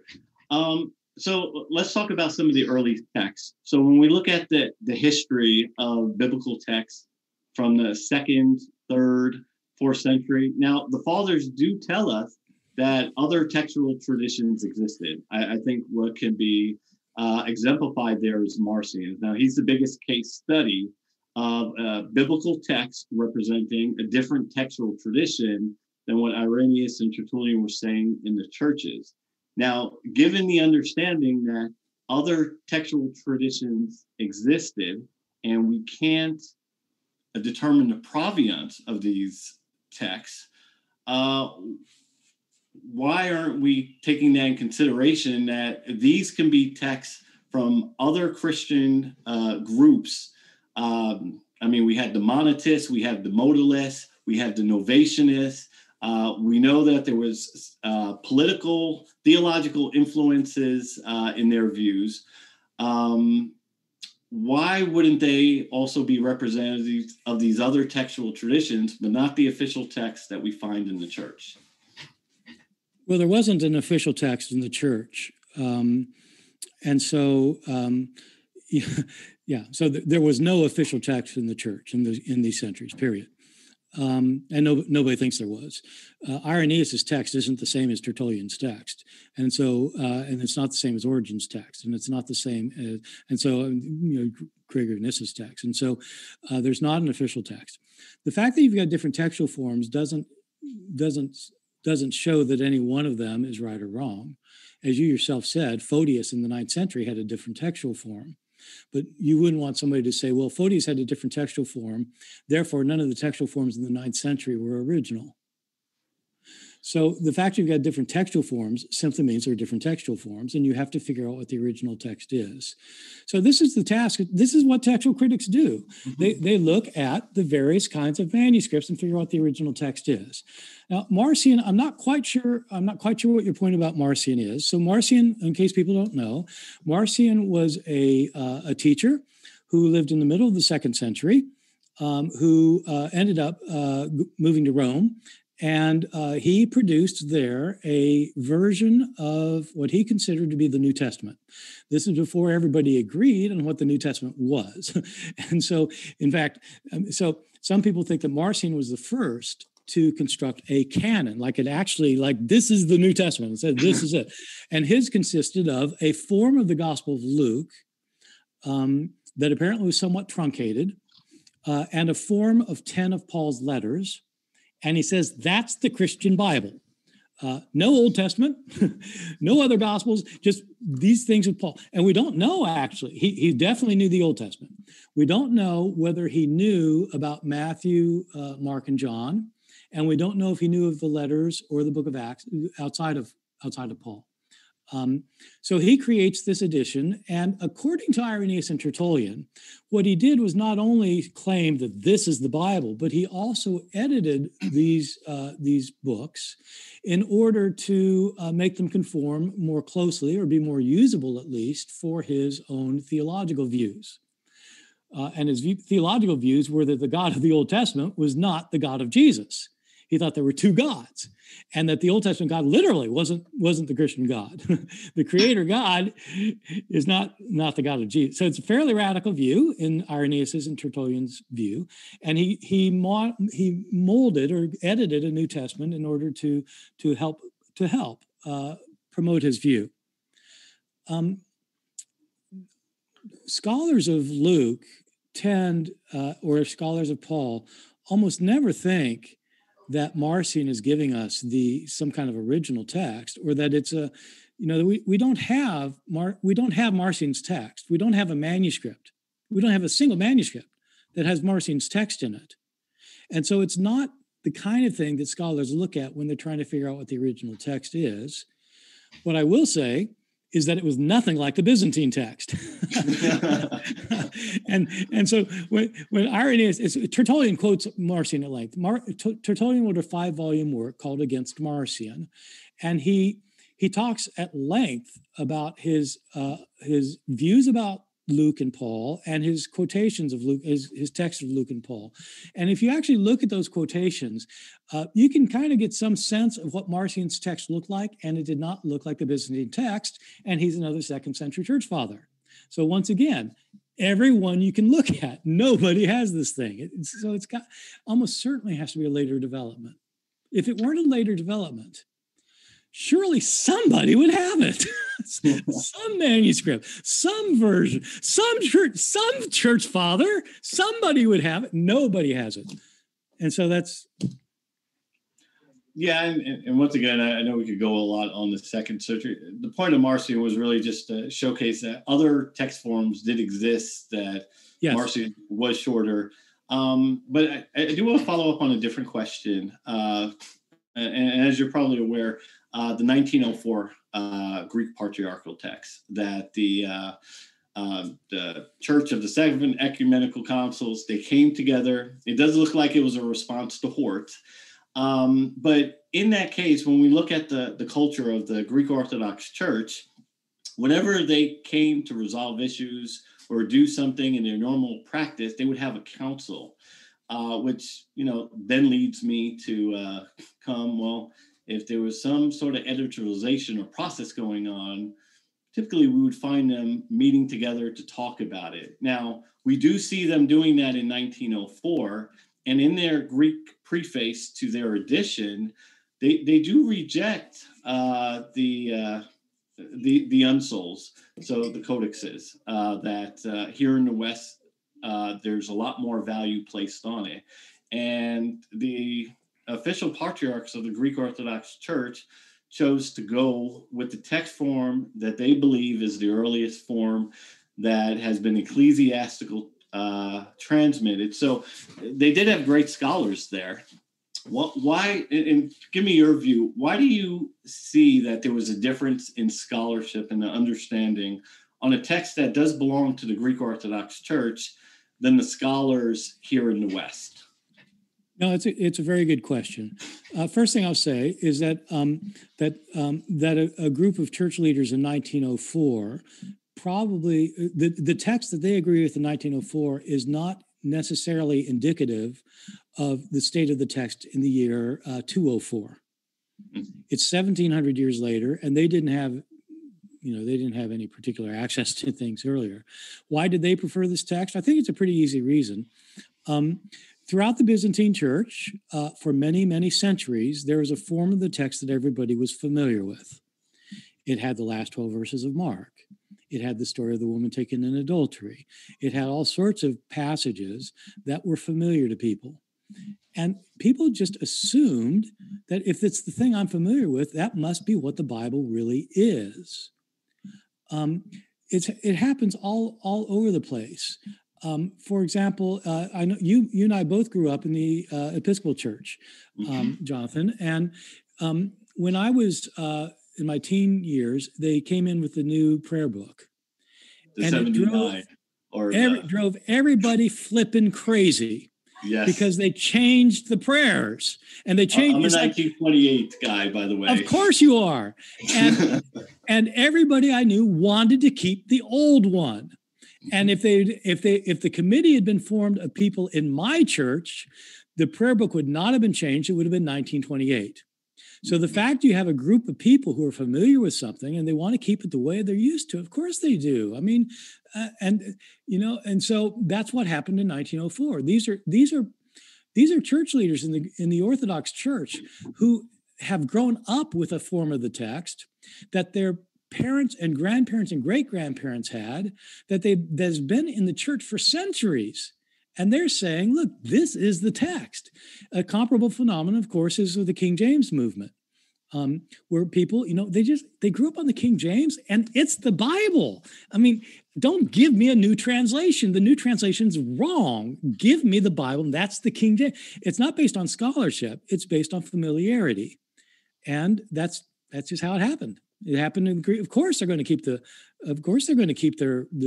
text they've had for centuries, and they're going to try and ward off these kind of crazy new ideas that are coming in.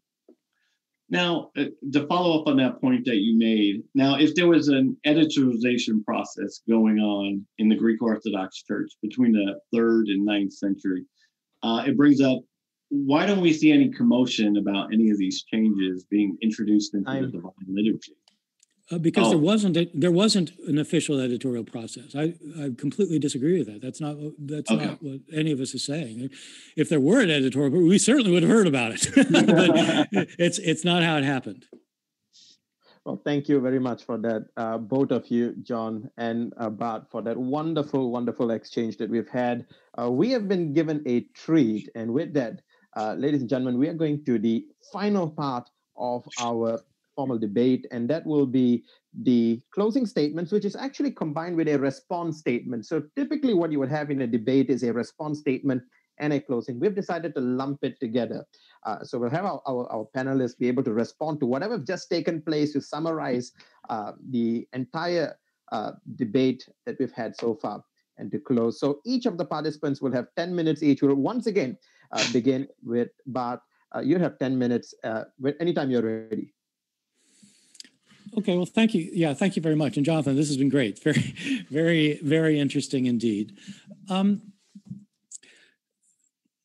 The text of the New Testament is a very complicated field of study. It takes years of expertise for somebody even to kind of dig in. And I hope most of you haven't been kind of lost down in the weeds, because we kind of got down in the weeds a bit. And so let me just try and, as well as I can, try and simplify it to try and make sense of how I understand what happened in the transmission of the text of the New Testament. So somebody writes an original text. Somebody writes the Gospel of Matthew, and a scribe copies that copy. And then somebody copies the copy, and somebody copies the copy of the copy, and it goes on like that until the invention of printing, and beyond the invention of printing. All of the copies are made by hand. Different scribes copying this text change the text. Most of the time, they just change it by accident. I mean, scribes are humans; they're not machines, and so scribes will be copying a text. Say they're copying Matthew, and they'll be sleepy. they'll be inattentive. They'll be bored. I mean, it's like it's not fun copying Matthew. Try it sometime; you'll see, and you'll make mistakes. But then when somebody copies that copy, they'll copy your mistakes, and then they'll make mistakes, and then the next person will copy that copy, they'll make mistakes, and so you end up with these thousands of manuscripts we have, and there are lots of mistakes in them. And the business of textual criticism, one of the main businesses of textual criticism, is to figure out if we can get back to what the earliest copies look like. Can we get back to can we possibly get back to what Matthew actually wrote? I mean, we hope so, because you can't interpret Matthew's words if you don't know what his words were. You've got to know which words he wrote, because if he wrote different words and you think, well, yeah, you change a word here and there, it probably doesn't matter much. And usually that's true, but it's not always true. I mean, what if you've got a 100-word paragraph and only one word is different? But it's the word not. It's like if it's in some, oh my God, is it? And so you need to figure out what the deal is. So scholars did not know about this, that this was a big problem until the invention of printing. When printing was invented in the 15th century, printers who wanted to print the Bible had to decide, which form of the Bible do I print? I mean, there are no printed editions. They're just copies by hand, handwritten copy. That's what a manuscript is, a handwritten copy. All you've got is, so how do you make a printed edition? Do you take one of the manuscripts and just like put that into print? Or what if that one has a lot of mistakes in it? Okay, do you find the best one you can find and you put that one into print? Or maybe you can figure out what the mistakes are and you correct the mistakes. Or maybe you find like 10 manuscripts and like you compare them and try and weed out the mistakes by comparing them with each other. And so you do that. In the early 18th century, as scholars were doing that, they started realizing, there are a lot of differences in these manuscripts. So what do we do? In the year 1707, a scholar at Oxford named John Mill produced an edition of the Greek New Testament. He looked at about 100 manuscripts. He'd examined them very, very closely. And he printed an edition of the Greek New Testament that looked kind of like this, where you get the top of the page, which has has some Greek text, which is the Greek New Testament. Then underneath, you got a place where the manuscripts show differences among themselves. The problem is the bottom part where the manuscripts are differences were in many ways more significant than the top part where the Greek text was. Mill, in these 100 manuscripts, found 30,000 differences between the manuscripts. The 100 manuscripts he'd looked at. 30,000 differences? This drove people nuts. I thought I had the Word of God. Well, which one is it? Which of these 30,000? I mean, what's the right reading? And then that was in 1707. This is 2020. We don't have 100 manuscripts now. We have 5,800 manuscripts now. They had more than, he only had access to 100. And we have, as I said, 300,000 differences, 400, 500. How do you know what the original said? The old way of doing it was, look, you got 2,000 manuscripts of Matthew, and 1,900 of them have one wording for this verse, and 100 have another wording for this verse. Look, it's 1,900 to 100. That's 19 to 1. We're going with the 19. We're going with the 19. And so they decided to go with the 19.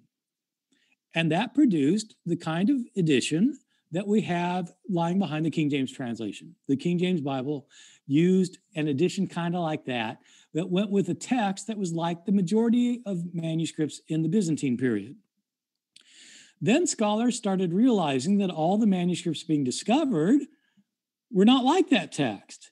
It's the early texts that were different from that one. And the church fathers are different from that one. And the early versions are different from that one. They start reasoning, well, why is that? And they started realizing you can't just count manuscripts. Here's a reason you can't count the manuscripts.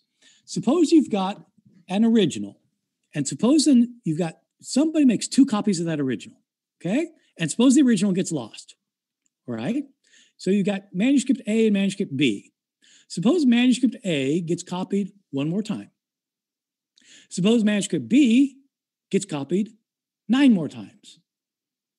Okay. Suppose A and B get lost. So you've got the 1 copy of A and you've got the 9 copies of B. Suppose the 9 copies of B agree in the way verse is worded against the 1 of A. It sounds like that's 9-1, right? Sounds like you've got 9 copies this way, 1 copy that way. So of course you go with a 9. Of course you do. But it's not 9-1. It's 1-1. This one comes from A. These 9 come from B. And if B made the mistake, you'd have 9-1 for the mistake. And it goes on like that for centuries. By the time you get down to the Byzantine period, where you get the 94% of our manuscripts that I was talking about, the percentages I gave later, when you get down to those 94% of the manuscripts, they're all copying the same basic textual form. The fact that they're copying the same textual form doesn't mean that that textual form was the oldest form. How do you know what the oldest form was? Scholars in the 19th century, it started earlier than that, as Jonathan pointed out, with people like Griesbach. And you know, there's an old history of this. A guy, Johannes Bengel, and an Englishman, Bentley, and it kind of goes on. People were worried about all this in the 18th century. The 19th century got really serious. At the end of the 19th century, it got really serious, and people started realizing, look, the evidence is overwhelming. This person we've been talking about, Hort, who was one of my heroes when I was a graduate student, Fenton John Anthony Hort. I read his 2-volume biography. It's fantastic. He was a great scholar of the text. And he wrote a long book in company with his colleague Westcott, Brookfoss Westcott, and they showed why the Syrian or the Byzantine text was later. They mounted an argument, and the argument still stands today. The Byzantine text is not an early text, and you don't need to read all of Hort. Just, I've said it a million times tonight, but the reality is that this Byzantine text that Jonathan is arguing for is not found in any of our earliest witnesses. Yes, there's a lot of later witnesses. The fact that a lot of later witnesses have it doesn't mean that it's the original anymore, that the happy ending of Great Expectations is the original, even though that's what you find in all your copies. It's got nothing to do with whether it's the original or not. You've got to do your research and find it out.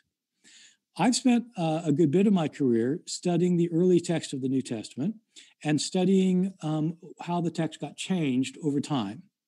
My PhD was on how the text developed in the city of Alexandria, in the writings of Didymus the Blind. I've written extensively on the early text of the New Testament and on the changes of the New Testament. And I can just say that the evidence for the early, it's not that there's an early text and a later text.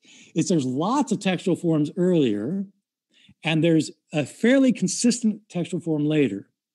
But what virtually everybody in my field agrees on, who've done this kind of research I've done, I spent 20 years working on this, and I know people who spent 40 years working on this, and all of us agree, the Byzantine text is really interesting, it's really important, it's really significant for the Greek Orthodox Church, it is significant, but it's not the oldest form of the text. Most people who read that text are reading a form that is not like the original. Well, thank you very much. Thank you very much, Bart, for that. That was wonderful. We now are going to pass the time for Jonathan to present his response and closing statement. Also 10 minutes. Whenever you're ready, John.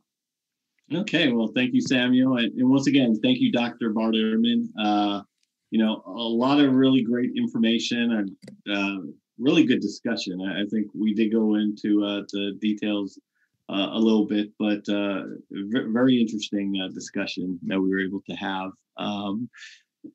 Now, as we address tonight's question, have most churches had the wrong New Testament?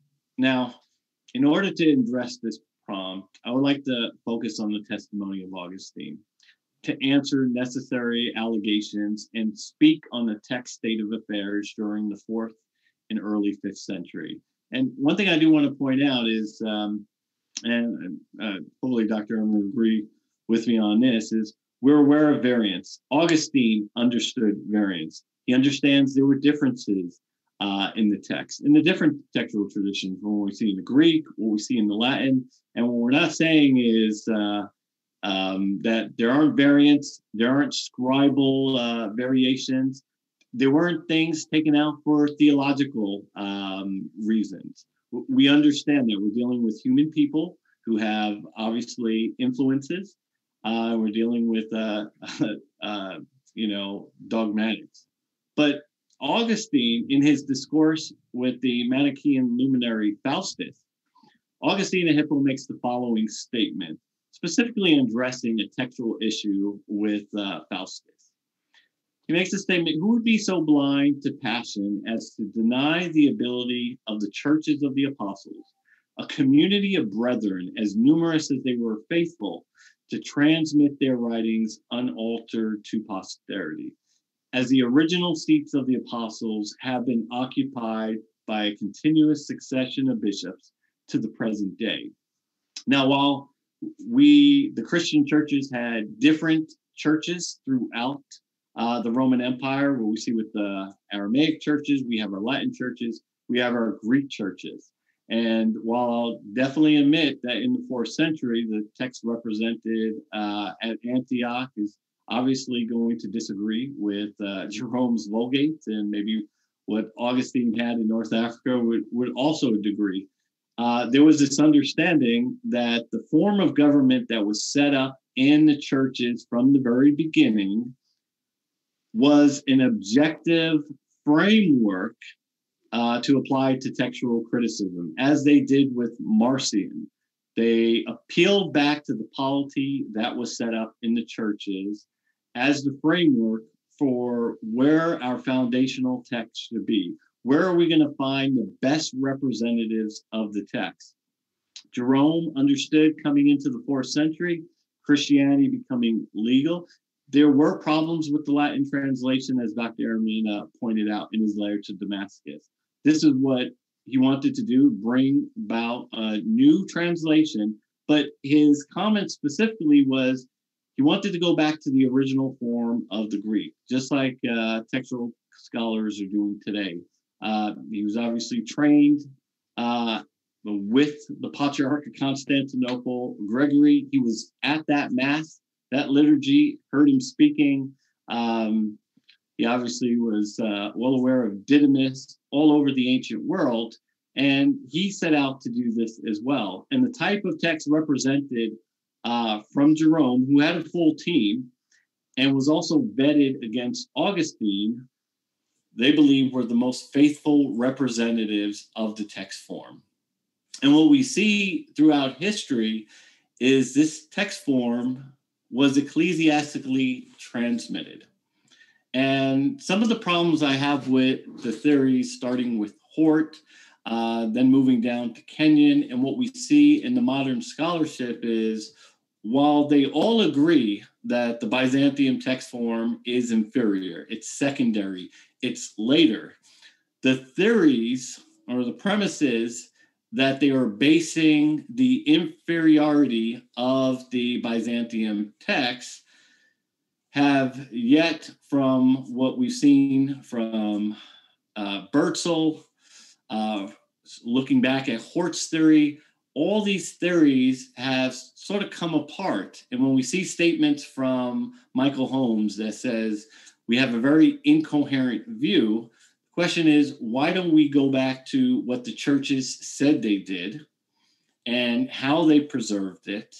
And why are we rejecting the church texts for texts that we can't establish the provenance of? And we know that documents from the ancient world included all different types of textual traditions that existed out there from the 2nd century to the 3rd century on up. What I set out to discuss tonight is that the writings in the Fathers that we do see where they refer to these earlier forms is just, when we think about it, you don't start off as bishop. you have to start off with some text. That doesn't mean you get to walk into these official churches and get the text. We understand that the policy of the Roman Empire was looking for these texts. The Diocletian persecution of the Christians went specifically after their texts. The churches knew they had to be very protective of it. The whole Donatist heresy was about bishops who had turned over their texts during the Diocletian persecution, and they shouldn't be recognized anymore. So not only they had the polity, but they took strong aims to preserve the text. And what we see coming out of the three great witnesses of the ancient churches, being the Aramaic, we see with the Peshitta. We have another great witness there in the Vulgate, and what we see coming out of Antioch and Constantinople, churches that go back to the original. They would have been the successors of those copies. So the natural assumption is that this text form goes back. With that being said, I do want to thank Dr. Ehrman for this conversation. It's been great. I do eventually want to find out if he was a 1928 or a 79 edition of the Book of Common Prayer. But 1928, are you kidding me? Yes. There we go. But once again, I want to thank Dr. Ehrman for an excellent conversation. Obviously, there's points that we disagree, but there's a lot that we do. And the argument I'm presenting on behalf of the Anglicans that went before me, like Bergen, Miller, Scrivener, Hoskier, and some of our Anglican divines from the past. Hopefully I've been able to represent them well. Well, thank you very much, Jonathan, for that. And also, really thank you both, actually, very much, Bart, as well, for an amazing debate. And with that, ladies and gentlemen, we come to the close of the formal part of this debate. We are going to go to the Q&A session in just a minute. And on behalf of, as moderator, I just wanted to say I had a blast here. And James, it's over to you, brother. I do have an announcement before we close, but we can do that right before we close. But I'll pass the time over to you, James. Absolutely. Thanks so much. And I, too, have been thrilled about how well this has gone, and the feedback from the live chat has been awesome. So thank you guys so much. We'll jump into those questions, and want to let you know, folks, we've got a good amount of questions, and so it's probably going to be challenging to get through every single question, but we'll sure try. Just want to let you know, Samuel will also be reading questions from his stream, and so we're going to get started right now. Cystic to Strong, thanks for your question. Said, thank you both for doing this. This has been on my calendar for almost a month. Awesome. So thanks so much. Glad you enjoyed that, Cystic. Custer Survivors, thanks so much for your support as well. And S.J. Thomason, thanks for your question. Said, Dr. Ehrman, do you still believe the core tenets of Christianity, such as the resurrection, have been well preserved, as you said in your second, but not third version of misquoting Jesus? I'm sorry, I don't understand the question. I haven't had 3 editions of misquoting Jesus. I've only had 1 edition. I'm not sure what the question is. Could you say it again? I think it's asking whether I think that the New Testament actually talks about the resurrection of Jesus originally, and the answer is yes, absolutely does. Yeah. Gotcha. Thanks so much. I'm trying to understand the question, but I'll keep an eye on the live chat if SJ wants to clarify. Barry, thanks for your question as well. I'm sorry, James. I had my question actually was almost a similar question as SJ had. Do you mind if I just clarify that? Please do. Yeah. All right. Yeah. So in the appendix of misquoting Jesus, and I'm going to abuse my privilege as moderator for this one. So I get to ask a question as well. In the appendix of misquoting Jesus, page 252, you talk about your position being similar with that of Dr. Bruce Metzger, and you say, end quote, the essential Christian beliefs are not affected by textual variants in the manuscript tradition of the New Testament. So I guess my question is going to be a little bit similar to that of SJ. How should I respond, Dr. Ehrman, to non-Christians who tell me that my Bible is corrupted and I cannot trust the essential doctrines it teaches? Well, so 2 things. One is I don't think that any theologian or any Christian believer is going to have any of their major beliefs change because of textual variants in the New Testament. And I've never said they would. And so I've always been a little bit surprised that people think that like I've changed my mind, because I've never, ever, ever said that essential Christian doctrines were at stake. Because Christians don't make their doctrines based on a single word or a single verse. It's a compilation of the entire scriptures that help them and the tradition that they live in. And so we're not talking about that. But what strikes me as odd as well is that they think that therefore these kind of variants don't matter. Look, there are lots and lots and lots of things that really matter a lot that don't affect essential doctrine. I mean, the one example I often give is if you woke up tomorrow morning and for some reason, every Bible on the planet now was missing the book of Jonah and Micah and Luke and 2 Peter, would that be significant? Oh my God, that'd be significant. Would it affect any essential doctrines? No. So, yeah, so no. So I don't think, so I've never said that it would. And so, yeah. So I had a second point, but I forgot what it was because I got so excited about the first point. Anyway, my question was how you would respond. How should I respond to someone who said that? Oh, yeah. No, this is the more important point. This is more important. How do you respond to somebody who says, therefore, you can't trust your New Testament? Or you can't trust what? You didn't put it like that. You said trust the essential doctrines. Look, whether you trust the essential doctrines, in my opinion, has almost nothing to do with textual variants in the New Testament. Knowing that the New Testament tells that Jesus got raised from the dead, you might not like to hear this, but my Anglican friend here might be happy with it.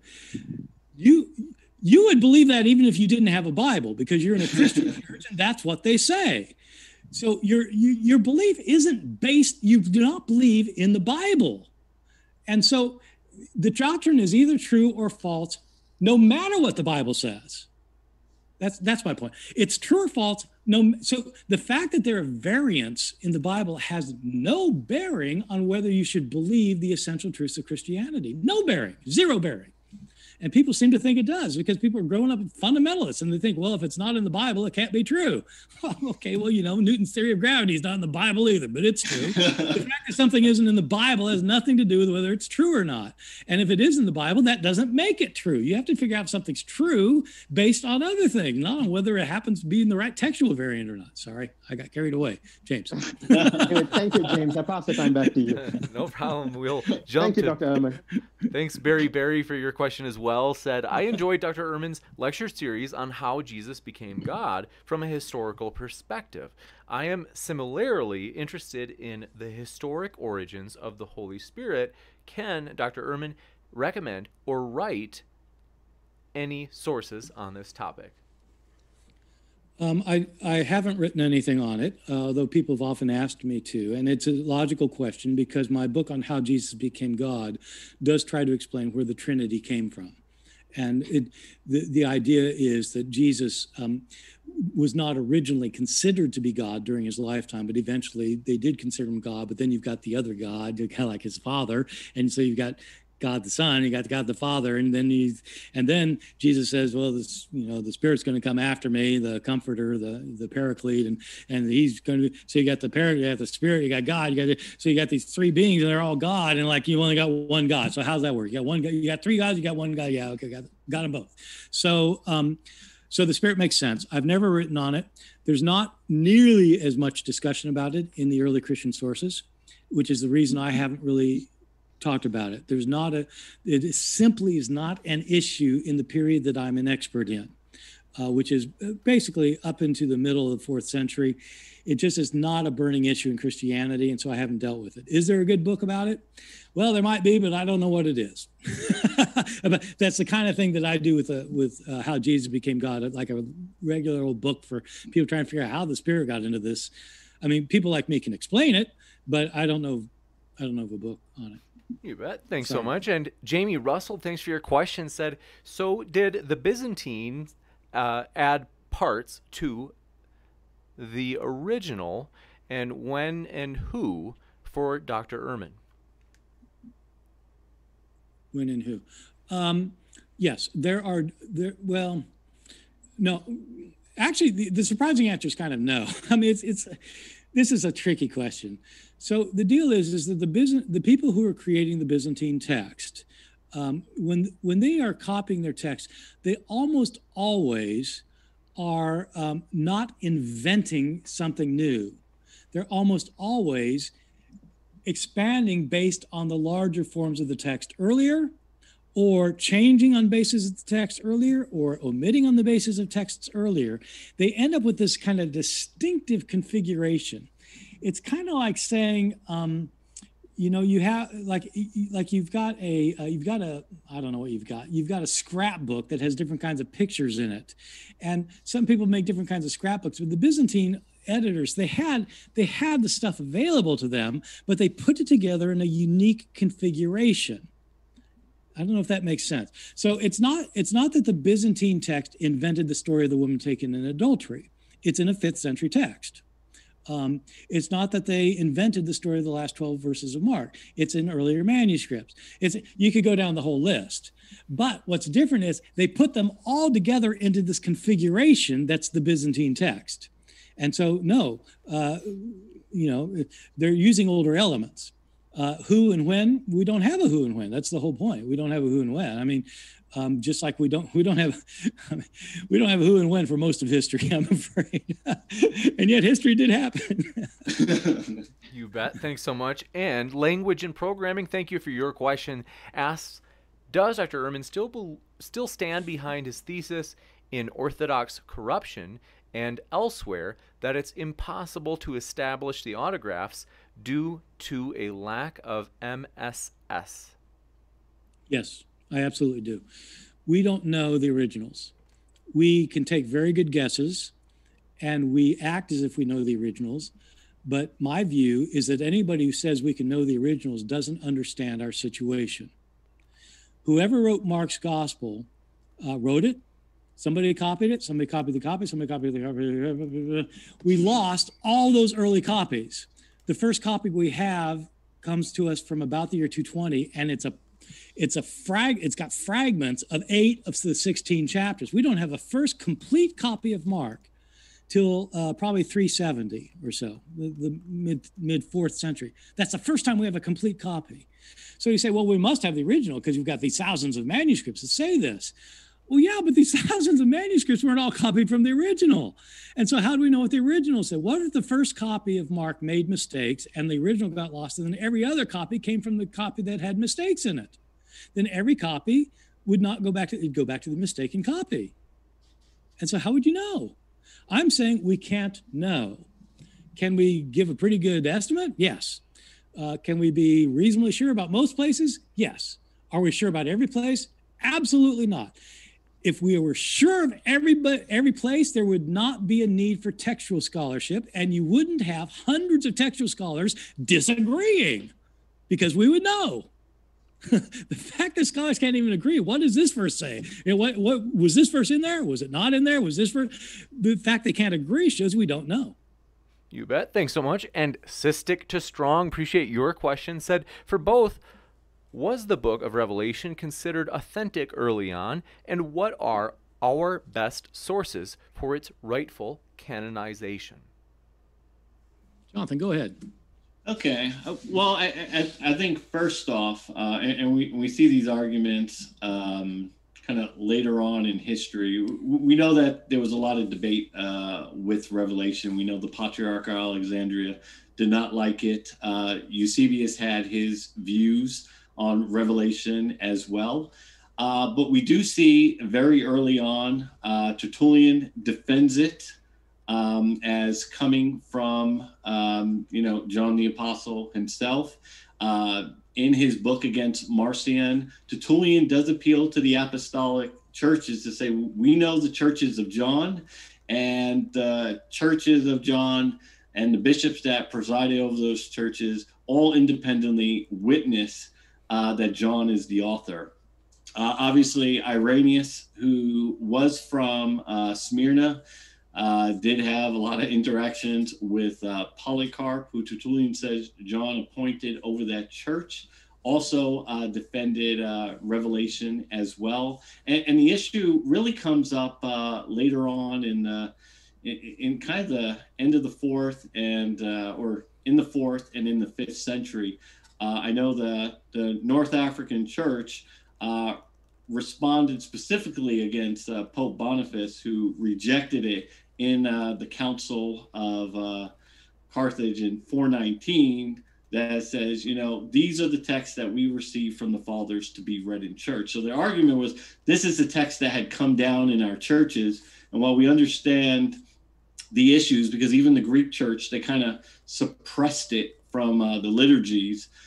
So there were theological biases and views against Revelation. But once again, we can trace that history to see where that comes in.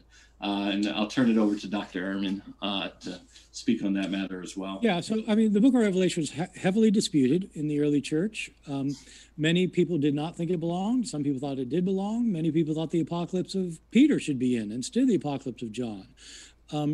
In the 3rd century, a important figure in Alexandria wrote a convincing argument that whoever wrote the book of Revelation, this is Dionysius of Alexandria, whoever wrote book of Revelation did not write the Gospel of John.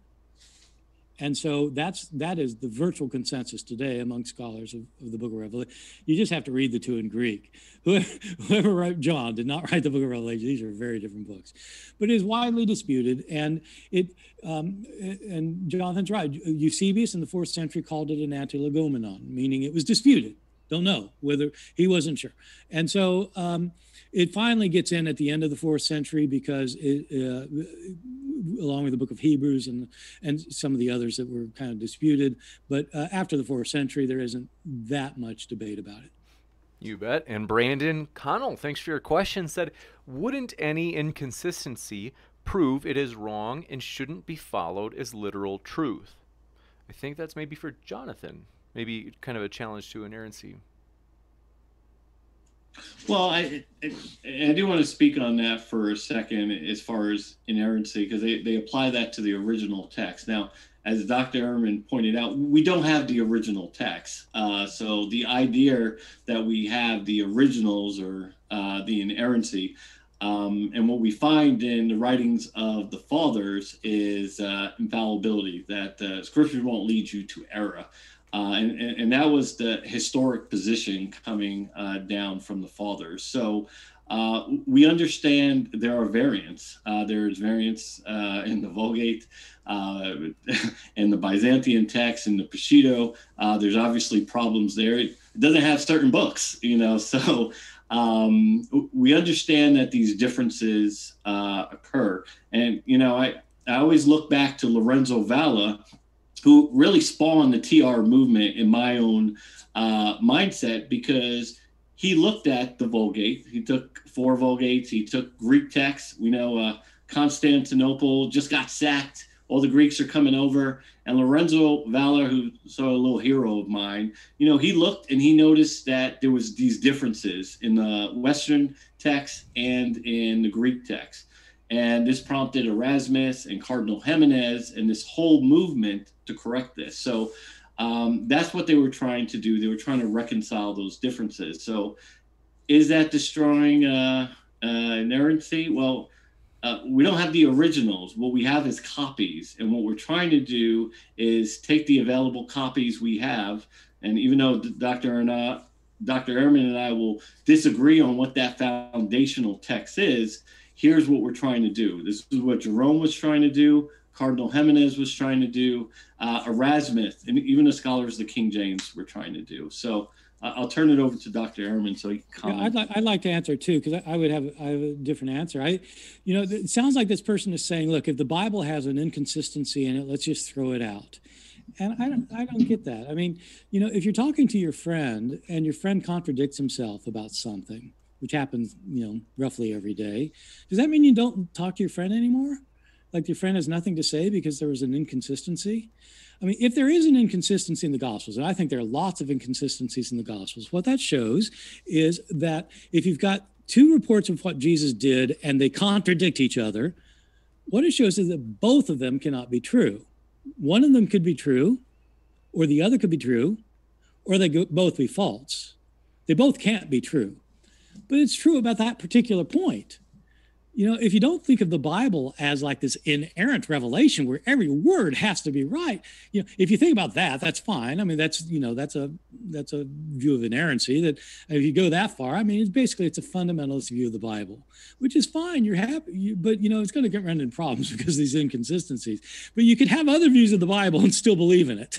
And most people do and have throughout history. Most people have not held to the view of inerrancy. I know, because I used to hold to it.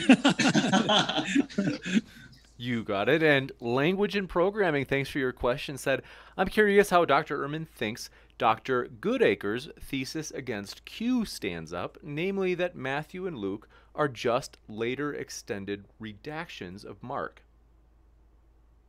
Yeah, that's not quite his theory, but so Mark Goodacre's my colleague at Duke, and he doesn't believe in Q, which is the hypothetical source allegedly behind many of the sayings in Matthew and Luke that are not found in Mark. I think Mark Goodacre has made the very best possible case that has been made in the history of the human race against Q, and I'm not convinced by it. And so most scholars continue to think that there are aspects of the relationship of Matthew, Mark, and Luke that show fairly clearly that that both Matthew and Luke copied Mark and also had access to a source we no longer have that they call Q. You know, it's not a big deal. His argument, by the way, isn't quite that. It's Matthew copied Mark, Luke copied Mark, but Luke copied both Mark and Matthew. So it's a little bit different. You bet. Yeah. Thanks.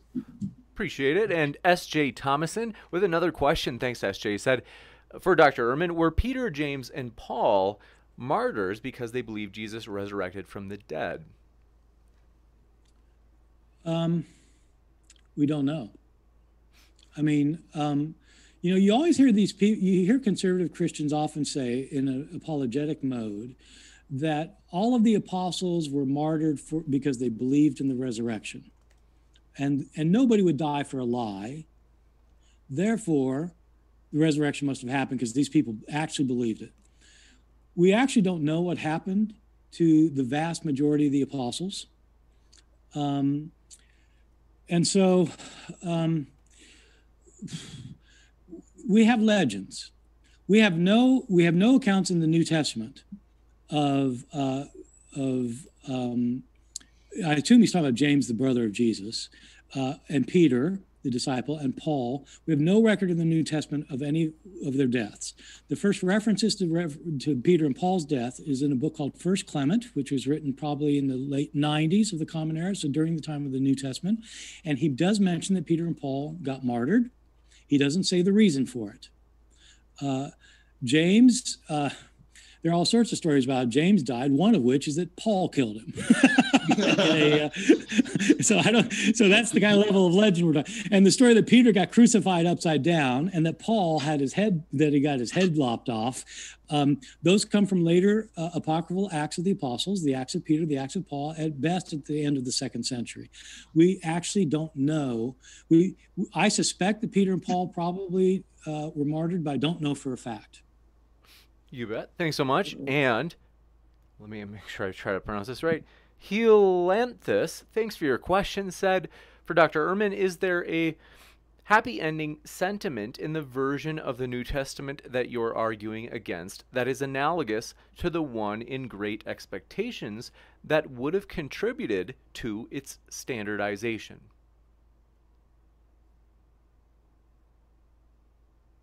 No. I don't think so. I mean, there's certainly editions that are like Great Expectations that are happy endings. I mean, the story of the woman taken in adultery, I mean, how good can you get? Go and sin no more, as opposed to being stoned to death. Well, that's a nice ending, and we sure like that one. But the Gospel of John was going to be canonized whether that story was in it or not. The similarity with Great Expectations is that a lot of times scribes will take something that is really kind of like disturbing and hard to understand, and they'll make it better. This has been recognized since the 18th century. Textual critics, starting with especially Johannes Bengel, argued that if you've got a verse worded two ways, and one way just is like, oh my God, really? And the other is like, oh, that makes sense. Then the oh my God, really is probably the original text, because which one is the scribe going to change? Is he going to change the one that makes sense and the one that's like, oh, really? Just as an example, Mark chapter 1, verse 41. A leper comes up to Jesus, asks Jesus, please heal me.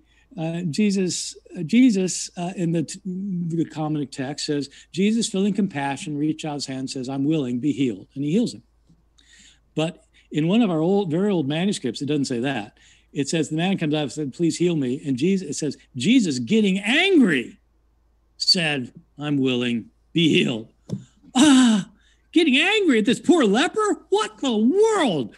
Well, yeah, of course scribes wanted to change that one. I mean, it didn't make any sense. But so you do have, kind of difficult things get changed into easier things all the time, but it didn't lead to this standardization, no.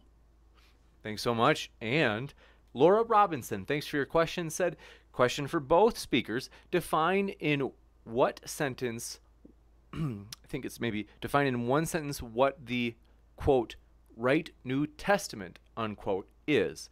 Also, hi, Dr. Ehrman. Is this Laura Robinson from Duke? I probably know 20 Laura Robinson, so this sounds like maybe this is I'll start because I have no good answer. What is the right New Testament? I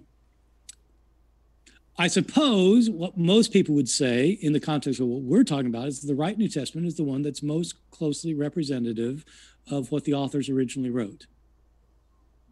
I think that's it. Thanks so much.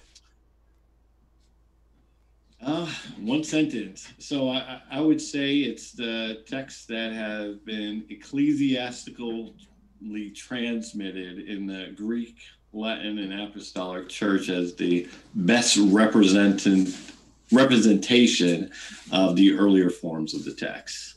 And now, for me, that would be the Syro-Byzantium text form, the Latin Vulgate, and the Peshitta. That sentence had a lot of semicolons in it. I've just got to say. Yes.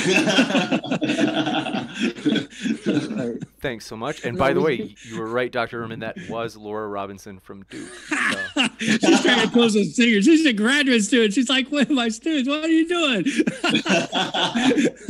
And then I do have a question as well from Explain side, but it can go after yours, James. Go ahead. You bet. This next one comes from James Snap, who asks, question for Dr. Ehrman, does he think the Peshitta, is it pronounced Peshitta? Peshitta? Yeah, that's good enough. Was produced by Rabula? And Rabula. Thank you. And Clement of Alexandria's text of 1 Thessalonians looks Byzantine, doesn't it?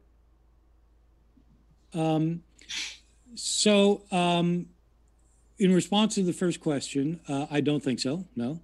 In response to the second question, I don't know. Thanks so much. And Samuel. Thank you, James. Yeah, so we do have one question from Finding Truth, who says, the question is for Bart. He says, how much percentage of the text can be reconstructed? I guess that's the question, yeah. How much of the text can be reconstructed? Yeah, people ask that a lot. And the answer is percentage, I'm sorry. Yeah, sorry. Yeah, what percentage? Yeah. The answer is we have no idea. It's funny because people will say things that they're crazy. And really smart people. I mean, really smart will say crazy things sometimes. And you got to kind of pay attention to what there's. People will frequently say things like, we have reconstructed 98% of the Greek New Testament. And what they mean by that is we know that 98% is exactly like the original. Well, tell me, how would we know that? The way you would know that one text is 98% the same as another text is if you've got both texts and you compare them word for word, and 98 out of the 100 words are the same. That's how you know. That's how you do 98%. So you've got our text, and you're going to show that it's 98% like what? What are you comparing it to show that 98 out of 100 words are right? You don't have the other thing. And so it's a guess. I mean, I'm sure most of what we've got in the Greek New Testaments used today, which are not like the Byzantine New Testament, but the Greek New Testaments everybody uses today, are the scholars use today, are really close in most places. But there are significant verses that vary, some that matter a lot, some that affect the entire meaning of a passage, some that affect the entire meaning of a book. I would argue that whether here's a surprising one. Did Luke, the Gospel of Luke, have a doctrine of the atonement? Did Luke think that Jesus' death was an atonement for sins? It hangs on a verse, two verses that in sequence, whether they were in there or not. Pretty important. But it's only two verses. However many verses are in Luke. So it's not, most of Luke you can count on, but it's the ones you can't count on that you kind of wonder about. Right, we do have one more question from, and this will be the last question from Explain side, and then I'll pass it on to James.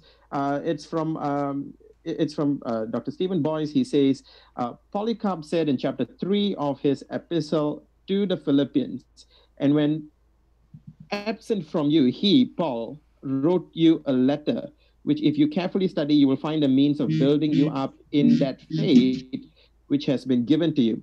Polycarp was early to mid-2nd century, and it appears that he assumes the church at Philippi still had the letter and could study it. What are your thoughts about that with the theory of copies of copies of copies, as if the church lost these readings or potentially lost these readings or lost control of the text? Yeah, no, it's a great question. But I think I disagree with the premise a little bit. I sometimes will say to my students, okay, you got your New Testament. So you've got your letter of the Romans, look it up. What does he say in chapter 3, verse 12? I say, you've got the letter to the Romans. I don't mean they have the original copy. And so when Polycarp tells the Philippians, you've got Paul's letter, of course they had Paul's letter. But it doesn't mean that they're basing it on, he's not saying, they may have the original. Part of it has to do with when Polycarp lived. I mean, he's usually thought to have died around the year 155. There's a debate about his letter and about whether his letter is one letter or two letters and how they date and all that. But however you count it, at earliest, he said that about 70 years after the original more like 80 years after the original of Philippians. Is it likely that 80 years after the original, the church is still using only the original? I'd say absolutely not. So you bet. They might have it. But, thanks so much. And Carl Sagan, thanks for your super sticker. Appreciate the support. Carl Sagan. Wow. This one's going to be really out of there. And then James Snap, thanks for your question. They asked for Dr. Ehrman, besides Mark 16 and John 7 through 8, what readings in the Byzantine text would you say have a meaning drastically different from the original? So the one I was just referring to would be a case in point. It's the story of Jesus in the Garden of Gethsemane, where he's sweating blood. In Luke's gospel, actually, this is a different one. I'm going to give you two. I'm going to do two real quick, both from Luke. In this one, Jesus is sweating blood. He's very disturbed, and he's all upset and bothered. An angel comes down and ministers to him. It's where we get the popular idea of sweating blood comes from, because he's so disturbed. It's the only two verses in Luke's entire narrative of Jesus' death, going to his death, where Jesus is upset. Unlike Mark, where he's upset all over the place. Luke has gotten rid of all of Mark's references to Jesus being upset, because in Luke, Jesus is calm and collected going to his death. And he has no doubts about why he's doing it. He knows exactly why he's doing it, and he knows what's going to happen after he does it. And that's so different from Mark, where Jesus is in doubt and he wonders why God has forsaken him, and he's distressed and his soul is sorrowful unto death, and all that's in Mark. Luke's changed all of that. Well, if those verses are original to Luke, then Luke hasn't changed all that. He's still got the same thing Mark does. If the verses are not original, then yeah. So they're in the Byzantine text, but they're probably not original, in my opinion. About the atonement, it has to do with the Last Supper in chapter 22, verses 19 and 20. Does Jesus at the Last Supper in Luke's gospel say that the bread represents his body that is broken for others and the cup of wine represents his blood shed for others, or not? It's in the Byzantine text. It's not in many of the early texts. Was it originally there? If it wasn't there, Luke's gospel has gotten rid of all the other references to Jesus' death as an atonement from Mark. If it's not there, then Luke doesn't have, in my opinion, Luke doesn't have a doctrine of atonement. He still thinks the death is important, but the death does not bring an atonement for sins. It's pretty important stuff. So we can do this one all night. Thanks so much. And Lancer, thanks for your question, said, just got 4 infected wisdom teeth taken out today, but nothing could have made this night well other than listening to Dr. Ehrman. Great debate. # Chapel Hill Pride. So yes, go Heels. So glad to hear that, Lancer. It's been a true pleasure indeed. And then James Snap, thanks for your other question, said, question for Dr. Ehrman regarding John 7, chapter 7, verses 73 through John chapter 8, verse 11, doesn't the CY form of the OL capitula show that the PA was already in the text of John after 753 in the 200s? I could put that in the, I don't know if you... Yeah, no, I got it. And I'm sorry, I wasn't following. It's 737. He's talking about the woman taken in adultery. The PA is the pericope adulteri. So he's asking, doesn't this show that the woman taken in adultery was already in the text in the 2nd century? Almost everybody answers that question, no. The manuscript he's talking about is not a 2nd century manuscript. And so I don't know why he would think. James Snap is a scholar of the text, and so but he has a view, I think, more along the line of Jonathan's view. But no, I don't see why that puts it in the 2nd century. It certainly doesn't put it in the majority of the 2nd century. It doesn't show up until Codex Bezae, so as he knows. Well, actually, thanks so much. And then we, this is last, let's see. So thanks so much, and we appreciate you going overtime for us as we've gone over the 30-minute mark. We want to remind everybody, first, want to let you know, I've linked all of the speakers down in the description. So if you'd like to hear more from any of them, hey, great time to go down there and click on their links. Want to say thanks so much for Explain Apologetics. Samuel Nassan, who you're seeing on the bottom right of your screen, folks. We totally appreciate his collaborating with us for this event. And also want to say thanks so much to our speakers, of course, Jonathan Sheffield and Bart Ehrman. It's been a true pleasure. Thank you so much for being with us. May I say something? May I say something? So I appreciate, the link and all. I want people to know about my blog. Jonathan, you get your 5 seconds too. I want people to know about the Bart Ehrman blog, where I talk about this kind of stuff all the time.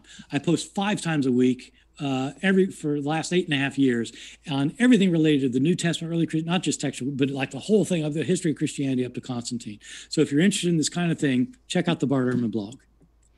Absolutely. Yeah, I was actually going to bring that up because I know you just recently launched your new blog, and it has some really interesting. I have some friends in the Anglican Communion that were asking about it too for the upcoming debate. But yeah, very good. As far as myself, everyone knows where they can find me on my YouTube channel, out here on Modern Day Debate or with Samuel Nissan. Other than that, I definitely thank Dr. Ehrman for having this conversation and at least getting to understand maybe the problems that I have with this field in general. But it's been a pleasure. Great, thanks. Me too, Jonathan. Thank you. Now, before I do go back to James, I do have an announcement. James, if that's all right. Absolutely. Yeah, thank you. The announcement we have is that if you've enjoyed this debate, we're actually going to have a review of this debate. That's coming up on Sunday, 9 p.m. Eastern. For those of you in the United States, I repeat, Sunday, 9 p.m. Eastern. I will get, if James is all right with it, I will request James to put the link to that in the description box of this video if he's agreeable to it. But we will have a review of this debate together with Dr. Stephen Boyce, and we may have another panelist. We'll update on that as well. That's going to be 9 p.m. Eastern this Sunday, a review of this debate. And for those of you watching in Asia, it's going to be 9 a.m. Monday morning. So, and on my part, I've been the person really liaising with both Jonathan and Dr. Ehrman. And I have to say, it's been fantastic getting to know Bart. And of course, Jonathan, I knew him way before this. He's been so kind. Bart has been so kind in everything that our exchanges and all that. So thank you both very much. And this has been a great privilege for me to be doing this alongside James. James and I go back to a long time. In fact, he's been to Malaysia as well. We've spent time there in Malaysia together. Wonderful doing this with you, James. And thank you very much for this. I pass the time back to you. Thanks so much. My pleasure. And want to remind you folks, I don't know if I think I mentioned up front, but I have to mention again, I put Samuel's link to explain apologetics in the link or in the description. And so I would encourage you, if you enjoy debates, folks, they have a lot of debates with top, like just epic historians. So I highly encourage you, a lot of scholars in different fields, highly encourage you to check out Explain Apologetics, Samuel's link in the description. I've also Bart Ehrman's blog that he had just mentioned, that's in the description as well right now. So those links are waiting for you. And then last, but certainly we want to let you know, folks, no matter what walk of life you come from, Christian, atheist, or one of the many strange creatures in between, we want to say thanks so much for hanging out with us here. We appreciate it. And if it's your first time here and you love debates, hit that subscribe button as we have many more coming up. And with that, we are going to go off the air on our side. So thanks so much, everybody, and keep sifting out the reasonable from the unreasonable. Have a great rest of your Friday.